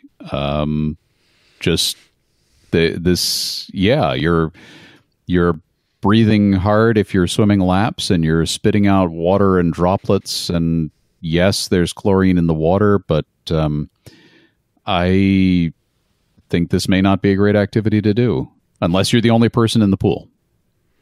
I also think it depends where you are in the U.S. because some areas have very little infection rates, right? True. If you're in Bozeman, is that a place? Bozeman? Yeah. It's a real Yes, it is. Yes. Very small, probably not a lot of cases. But if you're in New York City, I wouldn't go to the Y. Maybe they're not even open. Right. What about Arkansas? Arkansas? No. Do you remember the picture that they showed of people in the lake? I believe it was in a lake. The Ozark. They were packed like sardines. Really? Wow. The lake's not even that's a bad chlorinated. idea. It's not even chlorinated. So we should is it? start hearing about that soon because that was a week ago. So I think the incubation period, 14 days at max. So we should start seeing a blip somewhere. But Alan, if you have a swimming pool in your backyard and it's chlorinated, you're probably okay, right? Oh yeah, if you and your family are the only ones using the swimming pool, then you're fine. That's like you and your family are the only ones using your kitchen. But the question here about public swimming pools, I think that's not going to be safe until we've got a clinically proven vaccine. I mentioned to Vincent that when I heard that the Ann Arbor pools were going to be closed, my first thought was, oh, then nobody's going to get poliovirus this summer either. Right, that's true. Or drowned. Actually, right. Yeah. Where my brain went. Like They in the used to close. 1950s, swimming pool diarrhea. Yeah. They used to close swimming pools, for sure. Yes. So we forget history, don't we? Yeah. Well, some of us do anyway. Rich, you're next. Mary Beth writes, I received an email this week from an MD basically stating that the media is lying about COVID. She shared an internet site, and I'd like your thoughts. I feel like I have cancer just from looking at this site. I am quickly losing hope that our species can overcome the conspiracies and survive. And I'm not even going to mention this site, and we shouldn't post it. It is just an abomination anti-vax site that has, advertises itself with a bunch of people with doctor in front of their name. And it's just everything in it is a lie, basically. And it's disgusting. And I share your despair over this. However, this kind of stuff has been going on since humans learned to talk, and probably before. And nothing really changes much. We have, we're better able to spread the lies now, I suppose, broader and faster. But it's always going to be there. We just have to do whatever we can as individuals to encourage people to learn to think. I just read something about relating how there were conspiracy theories in 1918 about the flu. I'm sure. Right. Oh, yeah.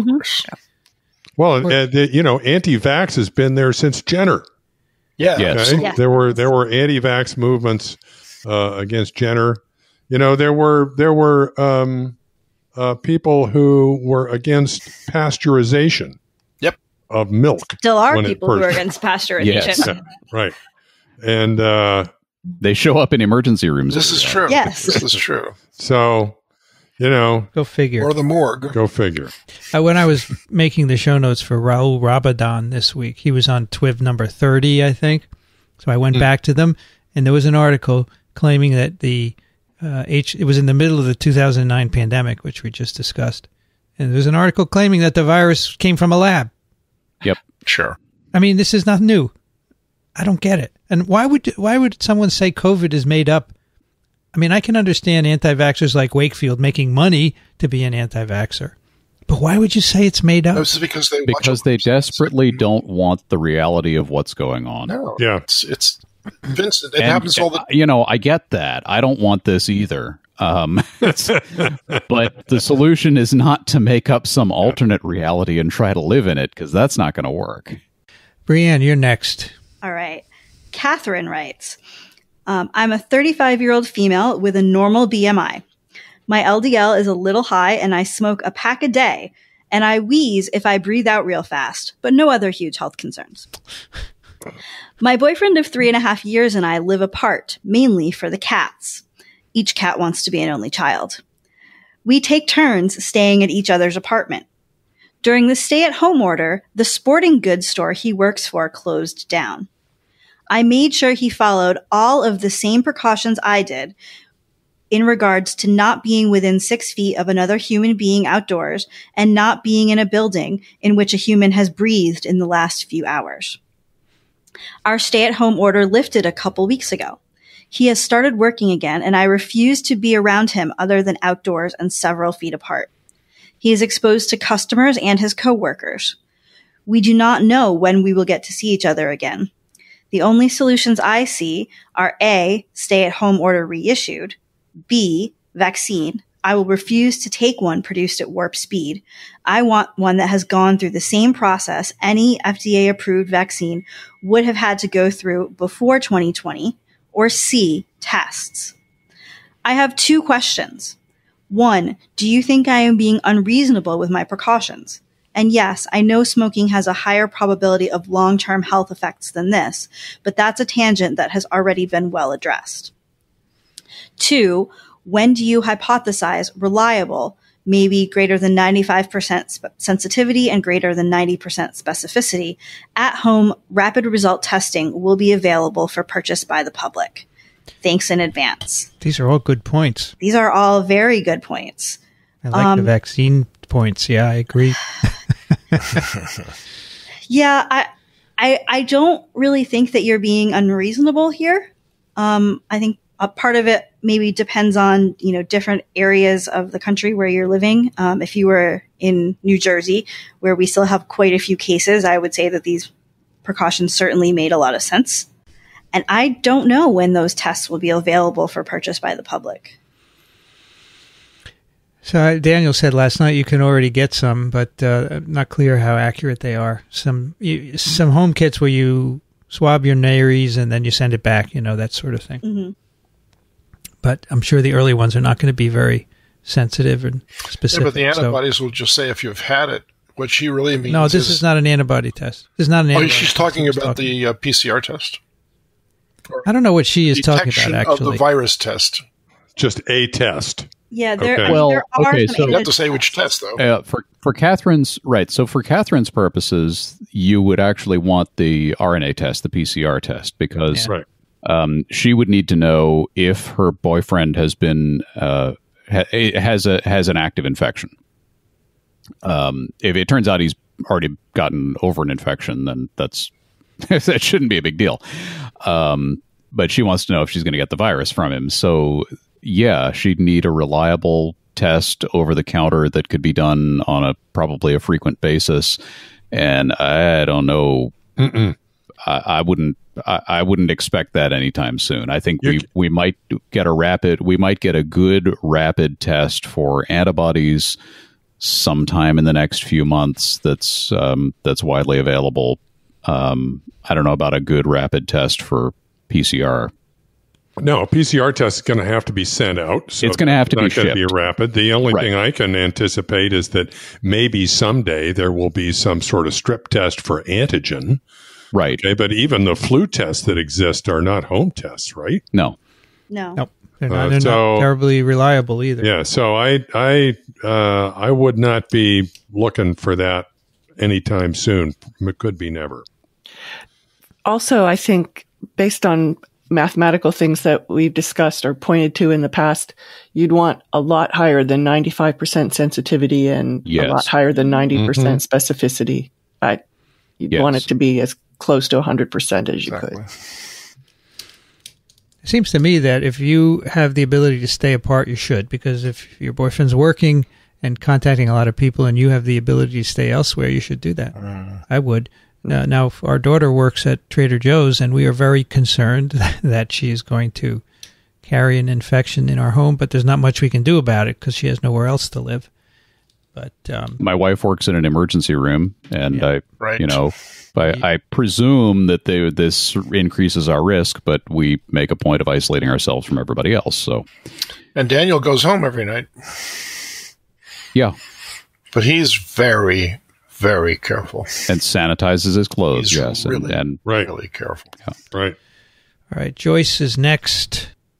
Joyce, did I understand from your May 23rd episode? I don't even know what episode that was. What year is this, right? That all Parkinson's cases may be triggered if not directly caused by colds. Did we say that? No. I don't recall saying I don't that. remember that. No. This doesn't even ring a bell. Usually it kind of rings a bell, but I do remember something about Parkinson's, but was nothing. I'll see if I can dredge it up. because Was that on that episode? I don't know. Huh. The reason she is interested is because her grandmother was diagnosed with what they at the time called pseudo-Parkinson's, and she was 8 years old during the 1918 flu and showed signs of Parkinson's in her late 20s or 30s. And on a personal level, I was told I didn't need to worry about getting Parkinson's because the way she got it was unusual, but if it wasn't, does that mean her descendants might be at risk for the same thing happening from a different virus? Does vulnerability to viral trigger run in families? I just don't know for that particular trigger. I don't know anything about it, and it sounds like no one else here knows, right? No, I can't address it. Got me. No. Sorry, Joyce. And then, I think the 23rd episode might be 6/17. That was recorded last Friday. Oh, it's Friday, huh? Yeah, that was, it says it was posted May 24th, but that's the closest one. Coronavirus Times. We were all there. Yeah, it was last Friday. We don't remember Parkinson's. Was Daniel? Did Daniel talk about it? No, I don't think so. I vaguely remember something. I think in someone's letter. I'll see if I can find it in the Google Doc. Anyway, we apologize, Joyce. Second question. I've only listened to a few episodes, so please forgive me if you already answered. I've heard your team casually say in the fall with regards to a second wave. However, I've never heard you say definitively that SARS is seasonal, and I've heard from other sources we don't know.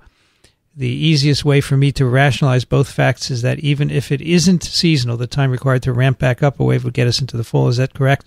If so, what are best practices for medium-risk individuals during the summer? So we don't know if it will be seasonal. So, the seasonal coronaviruses, yeah, they're seasonal. That's right. The common cold coronas, this may or may not be seasonal, as Ralph Barrick has said. And seasonal means as the weather gets colder and the humidity drops, which typically happens October-ish, right?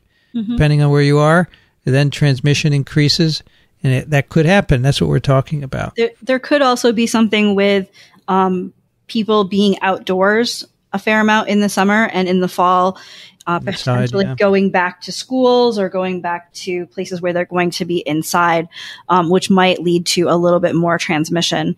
So I think maybe your best practice might be being outside and being far spread from others.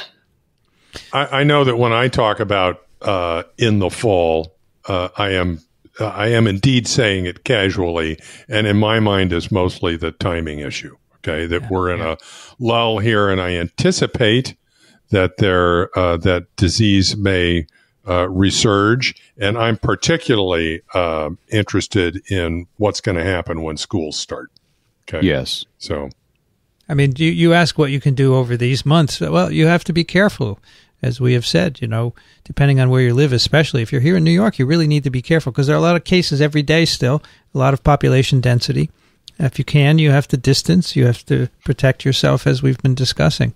I've been thinking several times during this discussion just to, give my own example as a practical example. Of course, I'm in a nice situation because I don't have to go anywhere, being retired. But the fact is that except for a couple of trips that were actually in-store trips to Target for some specialized groceries and one trip to Lowe's in the last 2 months. That's maybe 3 trips in the last 2 months. We've done all curbside pickup, and otherwise I haven't been out of the neighborhood. Okay. And I do that to a large extent for the sake of the mental health of my extended family. Okay. My daughter and her family are concerned about our health because we're older. And they're also concerned about their family. They don't want us dumping virus on them. And to me, it's no skin off my nose. I can live like this for a long time. Sure, there are some inconveniences. There are some things I would like to do, but I can wait. You know, it's been 1 year. I'm up at the top of the gel here. 1 year isn't much. So a small percentage of my whole lifetime. I can wait. You're up at the There's top plenty of the to do. Rich, you're saving a lot of gas money, aren't you? Yeah. And electrons. We don't even charge our electric vehicle. Yeah, the bills have gone way down. It's true. Right? It's amazing. Yeah. And there have been some really nice. Okay. There have been some really nice pieces that have come out. The one I'm thinking of most recently was one from The Atlantic talking about how, people can also realize if they absolutely have to, be social, they could maybe find one other family who they could spend time with and not suddenly open up to hanging out with everyone in the whole world.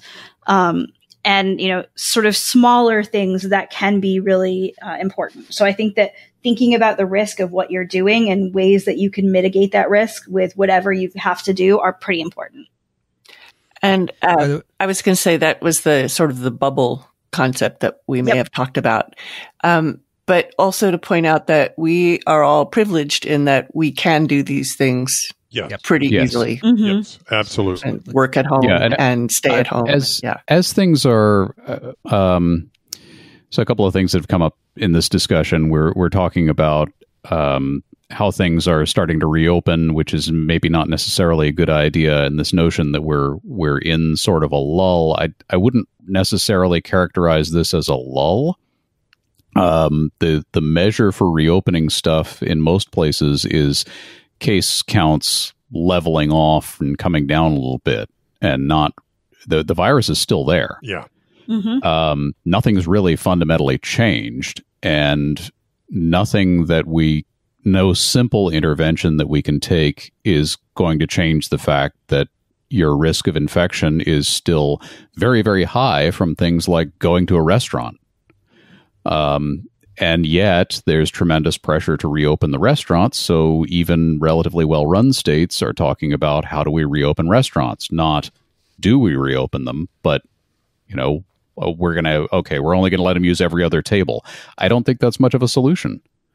And, for my own health and mentally mostly, I do not anticipate eating in a restaurant again until until this is fixed, which is pretty much going to mean an effective vaccine.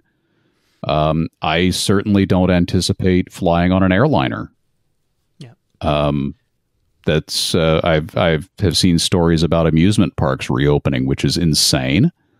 But because this stuff is being done out of step with the science, I think individuals are going to need to make their own decisions about what level of risk they're willing to tolerate. Yeah. What do you think about sporting events, Alan?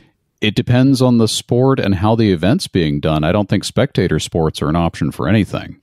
Because I know there's talk of football in the fall, which, 60, 70, 80,000 people, it seems to me. No, that's a terrible, terrible idea. If you've been to any kind of a stadium, you're packed in like and they're yelling. It's just and they're yelling exactly, and that's going to be everybody infected. And football, I mean, think about the players; they're completely up in each other's faces, and that's going to be a bad idea for them. Granted, they're generally young, healthy athletes, but the coaches aren't necessarily. I mean, and it's that's just a bad setup. I think team sports are out. I often think about the fact that in Austin, early in March, they made the call to cancel South by Southwest, and there was a lot of hand wringing over that. But in retrospect, that looks prescient. Yeah, it is. Yeah, I can't imagine what that would have been like. Or the same thing with canceling March Madness. Mm-hmm. Right. No, right. And since nothing has fundamentally changed, we can't say, the case counts have leveled off. Now we can do all those things we canceled. No. for exactly the same reasons we had to cancel them in the first place. These collections of people are really dangerous. I was on a Zoom call with a former student who lives in Lexington, Massachusetts. I said, "You had any cases?" And he said, "Yeah, we had one that came from that Biogen meeting." So that's what happens. You get people together, and this is all a big problem. Mid-June is going to be really interesting, 2 weeks after Memorial Day weekend, because Memorial Day weekend, people really, apparently, from what I can see in the news, went nuts. They did. Yep. And so it'll be really interesting to see what happens on that. I cut the grass. On March 12th, I had the news come on my phone. I took a screenshot of it. News top stories, COVID-19 updates, NCAA cancels March Madness, MLB and NHL postpone their seasons, Broadway goes dark, and Disneyland will close. I took a picture of that. It seems so, it was like everything at once, and that was March 12th. I agree that those of us who can stay home, we're lucky, and yes, but I also respect people who have to go to work, right? Absolutely, they don't have a choice. Of but course. I think the things we've been talking about, restaurants and these sorts of events, you don't have to do that.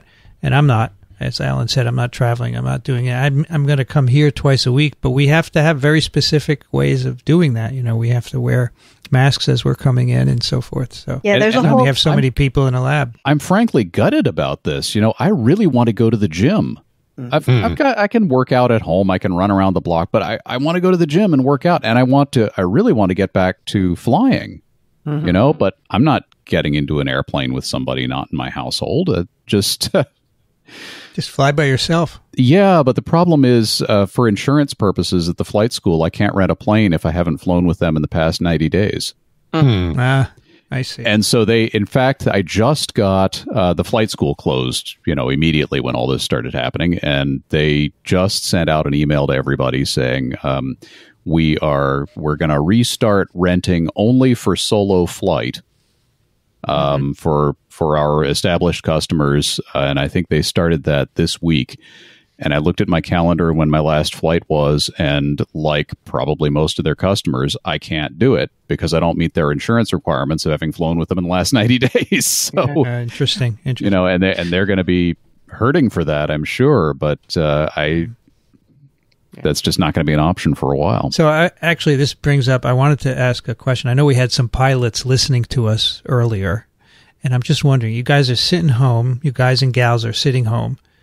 Now, when it's time to fly again in the future, you're probably a little rusty, right? Do you have to be right? Do you have to do something? I can shed some light on this. There's in addition to the insurance requirements of the flight school, I'm tracking other things of mine that are expiring.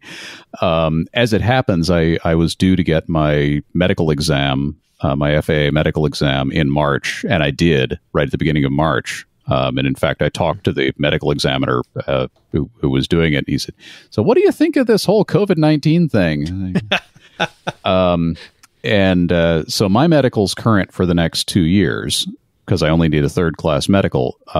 Commercial pilots who need a first-class medical, depending on how old you are, that often lasts only 6 months. So they would need to get their medical.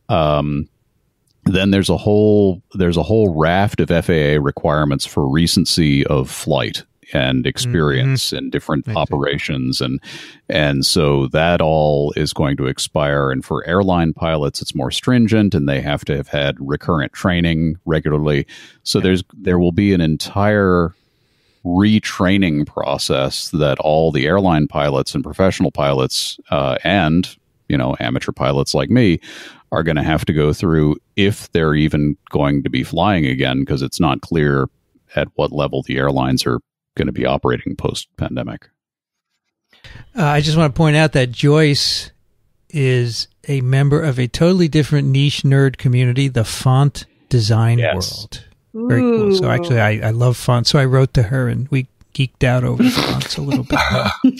And I said, I have changed my font every year in my virology lectures. You should watch them. And she said, "No, I'm not a visual person," which is funny. She likes to listen. So I said, and she sent me one of her fonts that she worked on or something. And I said, "Okay, if I use this in next year's lectures, you promise to watch them." She said, "Okay." Good. Kathy, you're next. Sheldon writes, hello, TWiV crew. Having read about the CanSino vaccine results, why has the Ad5 virus been used rather than one that people are less likely to have immunity to, such as the Ad26 virus, or going further to gorilla adenoviruses? The people involved certainly know of issues with Ad5, so why was this used? Could it be difficulty in using other strains or non-human strains in growing them? And what do you think of the oral, parentheses, pill vaccines being developed? So I think for everybody that's jumped into making a vaccine, it's what they have familiarity with and what they have in their lab. And I would guess that the CanSino folks have built their enterprise on the Ad5 virus backbone and haven't made the switch to Ad26 or gorilla or chimpanzee or something like this. And also probably what they own patents around. Right. I think there are some differences in immunogenicity from some of the different ad vectors, but I don't recall. It's been a while since I was enmeshed in hearing a lot of those talks, which strains besides Ad5 have good immunogenicity to know if Ad26 is one of them.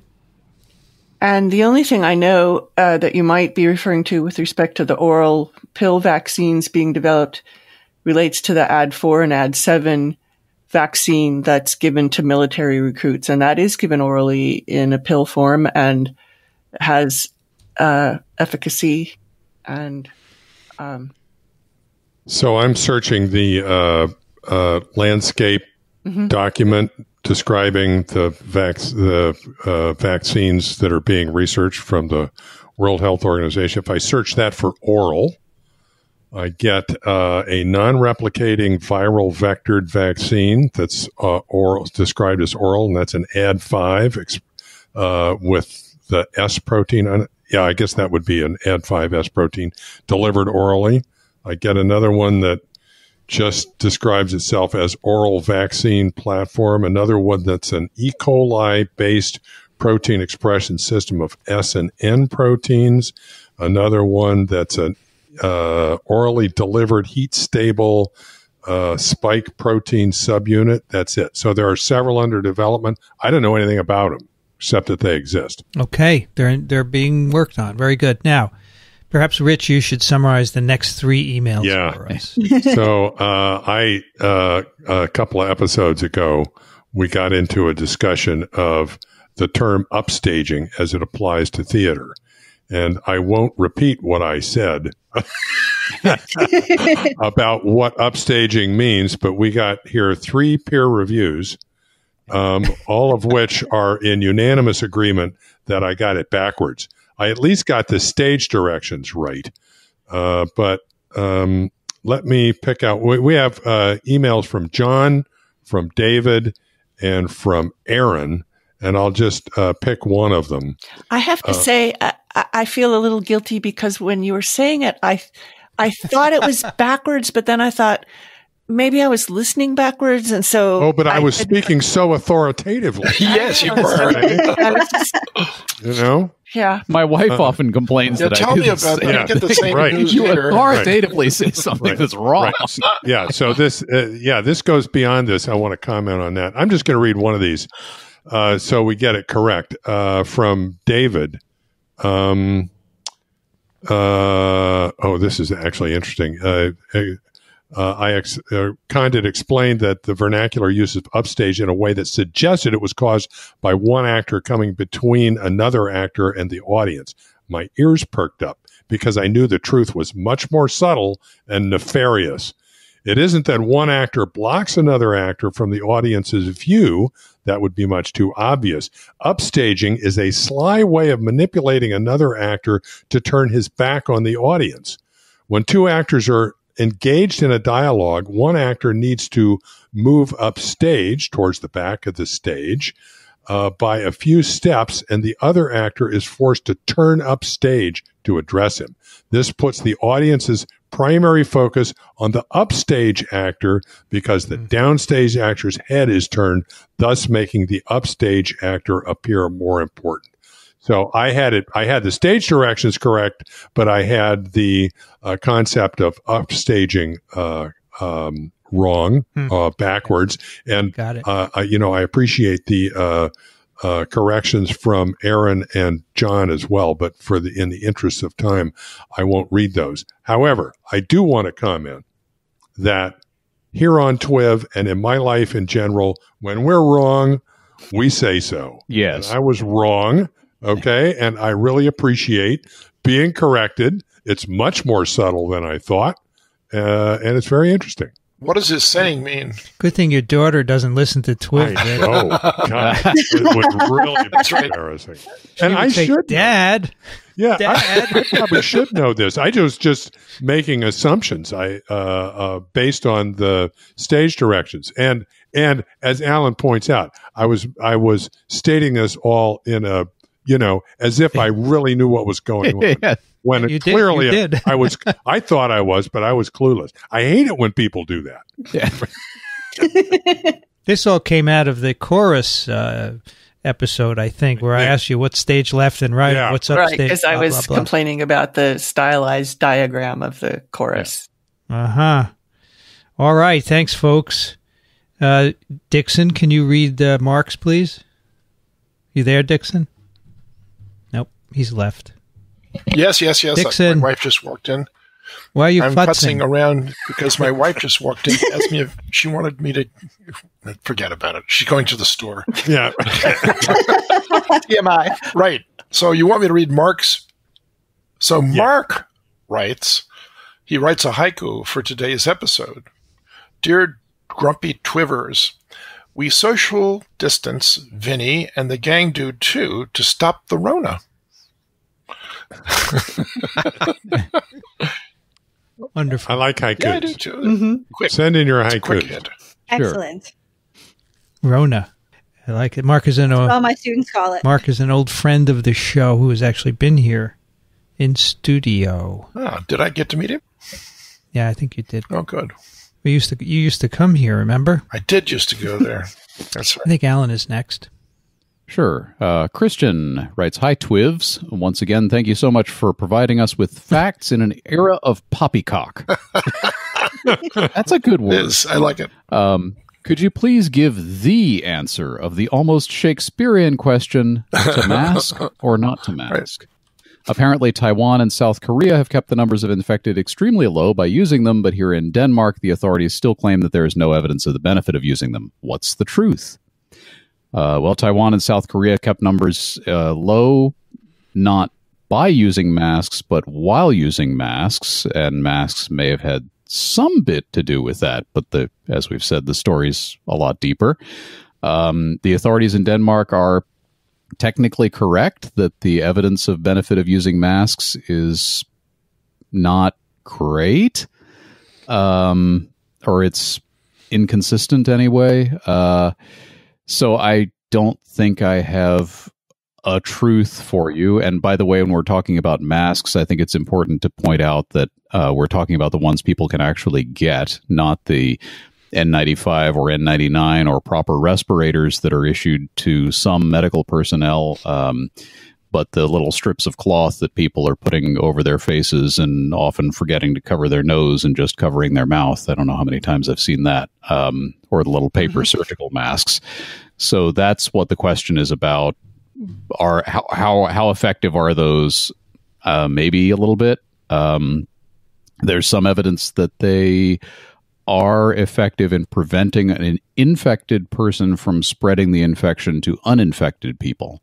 Right. There's less evidence saying that they are protecting people from getting the infection. But for me, it's pretty simple because they, here in Massachusetts, they have an executive order in place that says you have to wear a mask when you go into a place where you can't social distance, like the grocery store. And so when I'm going into the grocery store, or I was amused to have to do this the other day, the bank, to go into the ATM machine, I put a bandana over my face. So yes, I look like a Wild West bandit walking around, but I'm covering my face, and it's a couple of layers of cloth. It was simple to improvise and easy to comply with, and there's not really any downside to doing it. And there may be some slight benefit. I would say mask, man. Yeah. Mask. Yeah. And Vincent I mask. Yeah, Vincent has put in the link to the paper that we talked about at the top of the show, the science paper about aerosols and droplets and so forth. And the bottom line is that masking is important. I think of it as a different way of thinking about herd immunity, that we're all doing this to protect everybody else. Right. Yeah. Exactly. Yeah, and it can't hurt. It may help. Do it. They have a picture in that science article that kind of shows you this graphically, so you could take a look at that as well. It's open. Actually, the thing I find most annoying about this is people's sort of selfish attitude towards this, because it's not about you, right? Okay, right. It's about trying to do whatever you can, however little, to help the others around you. And if there's even minimal benefit, if a whole bunch of people do it, that adds up, okay? And you're not doing it for yourself. You're doing it for other people. What's wrong with that? Right. You know, get real. So the interviewer at the Arkansas Swim Fest last week interviewed a young kid, a male, unfortunately, who was asked why he wasn't wearing a mask. And he responded, if my president doesn't wear a mask, I'm not going to either. That was his response. Yep. It's great. All right. I'm not going to say anything. No, you don't have to. I'm going to skip you, Rich, and go to Brianne for the next one. All right. Cool. Anonymous writes, this is a love letter, but its writer is also a bit grumpy. I wanted to point out a few inaccuracies in your discussion of coronavirus in Russia in TWiV 614, as well as draw your attention to a few critical nuances. First, no one in Russia is suggesting that all the COVID-19 cases have been in Moscow. It is true that Moscow, like New York City, has been the epicenter of the country's epidemic. No wonder, considering that the city likely has an actual population of 15 million people. Not quite Mumbai, but a megapolis all the same. The city government has also rolled out a broad range testing scheme. Asymptomatic individuals have been able to access tests for a small fee since March, which is free for anyone showing symptoms. This no doubt has contributed to the city's case counts. Most other regions in Russia have also been affected by COVID-19, although, at least officially, to a lesser degree than Moscow. Access to testing could be one factor here, as it varies depending on regional governance and epidemic status. Russia has a creaky system of free universal healthcare, which, despite its age and infirmities, has proven advantageous in a pandemic situation. Moscow's designated COVID hospitals during the worst days, approximately 6,000 officially confirmed cases per day, operated at full capacity, but still managed to accept and treat patients. Patients with non-COVID ailments are sent to designated clean hospitals. And that's from Anonymous. I guess my understanding had been that really the difference between Moscow and some of the other parts of Russia were about testing and about sort of case counts. I don't realize that we were talking about all of the COVID cases having been in Moscow. Well, the only thing I said was if you go to the Hopkins site and you click on Russia, which is number 3 with 387,000 cases, there is one dot in Russia, and that's Moscow. So there's no stratification of cases as to where they are as it happens in other countries, right? So I realize that they're not all in Moscow, but why is the map like that? And this question is not addressed here. So I'm sorry you're grumpy. Wow. But, I'm not really grumpy about this at all. I just want to know why you're showing it that way. All right. Let's do 2 more here.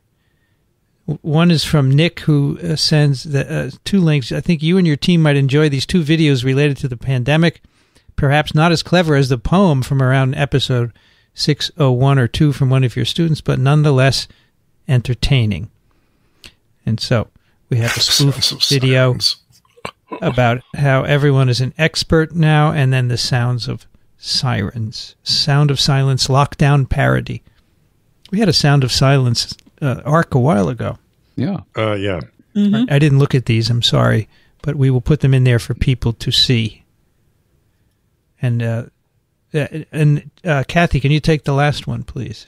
Wait, did we skip Rich? Yeah, we did. No? That's a Rich did the upstaging ones. Yep. Yeah, I did three in a batch. Yeah. Okay, so I'm doing Julia, who writes, "Hi, TWiV team. Special hello to Professor Racaniello. I was a student in his spring 2019 virology course and have been a TWiV listener since around February 2019. Greetings from Philadelphia, where it is currently 68 Fahrenheit, 20 C.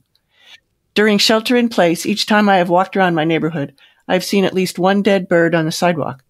Prior to the stay-at-home order, I walked around my neighborhood far more frequently and never saw any dead birds. I've considered that maybe I'm being more observant, but I'm skeptical given the extra things to think about on walks and runs, like making sure my mask doesn't fall down and trying to keep 6 feet from others. Do you think this could be related to SARS-CoV-2 infection? Should we be worried about birds as a reservoir of SARS-CoV-2? Thanks in advance. P.S. Unfortunately, I don't know enough about birds to tell you which types I've seen." Could be a resurgence of West Nile. I was going to say, Dixon, you would like this question because the crows were dying, right? That's right. And I wonder... With West Nile, and it took a smart pathologist at the zoo to say, let's take a look Tracy at them. McNamara, that's right. So is this possible? I don't know. I don't know if human coronaviruses will reproduce in birds. I would think we would have heard something by now. And wasn't there something about whether chickens are a host for the virus? There was some rumor to that effect. Yes. Whether it was in the list of or animals that were or were not, I don't remember. I just remember. By the way, chickens. The SARS-CoV-2 infection has resulted in a lockdown, which has resulted in the closing of restaurants, which has resulted in a burgeoning of rat visibility. So rat poison comes in various forms, and some of it is little grains of rice that looks like rice, but it's not. It's a poison for the rats, but sometimes the birds mistake it. And that actually happened during the 1999 outbreak, where they were poisoning rats, but birds ingested the toxin and they died as well. And that sort of confused the epidemiology of this, because they thought that, hey, wait a minute, I thought they were dying from a virus. And now, no, they're not dying from a virus. They're dying for this insecticide that we put out, or raticide, I should say, that we're trying to kill the rats off with. So now we have a lot of rats out there now. So maybe you're seeing the same use of this. Interesting. That's an interesting idea. That is interesting. Yep, good idea, Dixon. I knew you would come through. So far, I haven't gone out, so I'm going to come through. I guarantee you. Come through, yes. Okay, I think I found it. Cats can become infected, but dogs appear not to be vulnerable. And ferrets can also become infected, but chickens and ducks are not likely to catch the virus. This was something reported in Reuters, and I don't know where the primary article was. There you go. Probably not. I don't know if it's funny that you don't know what kind of bird it is, right? Yeah, pigeon, right? That's the most typical. Pigeon, a crow, a sparrow, a robin. Exactly. Those are all common ones. I don't know if there's robins. Just sparrows. Probably a sparrow. And the sparrows in the Bronx Zoo can have malaria. That's true. And they can give it to penguins, right, there Dixon? You go. Yeah. That's episode 621. Microbe.tv/TWiV for all the notes, including full text of the letters. Questions and comments, TWiV at microbe.tv. If you like what we do, consider supporting us. Microbe.tv/contribute. Dixon Despommiers is at trichinella.org and thelivingriver.com. Thank you, Dixon. You're welcome, Vincent. Brianne Barker's over at Drew University on Twitter. She is BioProf Barker. Thank you, Brianne. Thanks. It was great to be here. Kathy Spindler's at the University of Michigan in Ann Arbor. Thanks, Kathy. Thanks. This is a lot of fun. And I want to report, as I have often done, we made it through about 10% of the pages of listener questions that we have. Not bad. Rich Condit, and what is Rich? Rich Condit, Emeritus Professor, University of Florida, Gainesville, currently in Austin, Texas. Thank you, Rich. Sure enough, always a good time. This is great. Alan Dove is at turbidplaque.com. Alan Dove on Twitter. Thank you, Alan. Thank you. It's always a pleasure.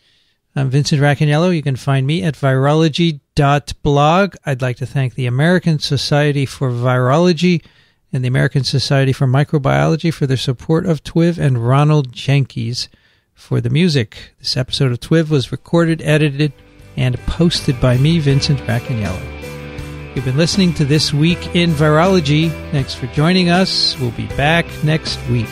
Another TWiV is viral.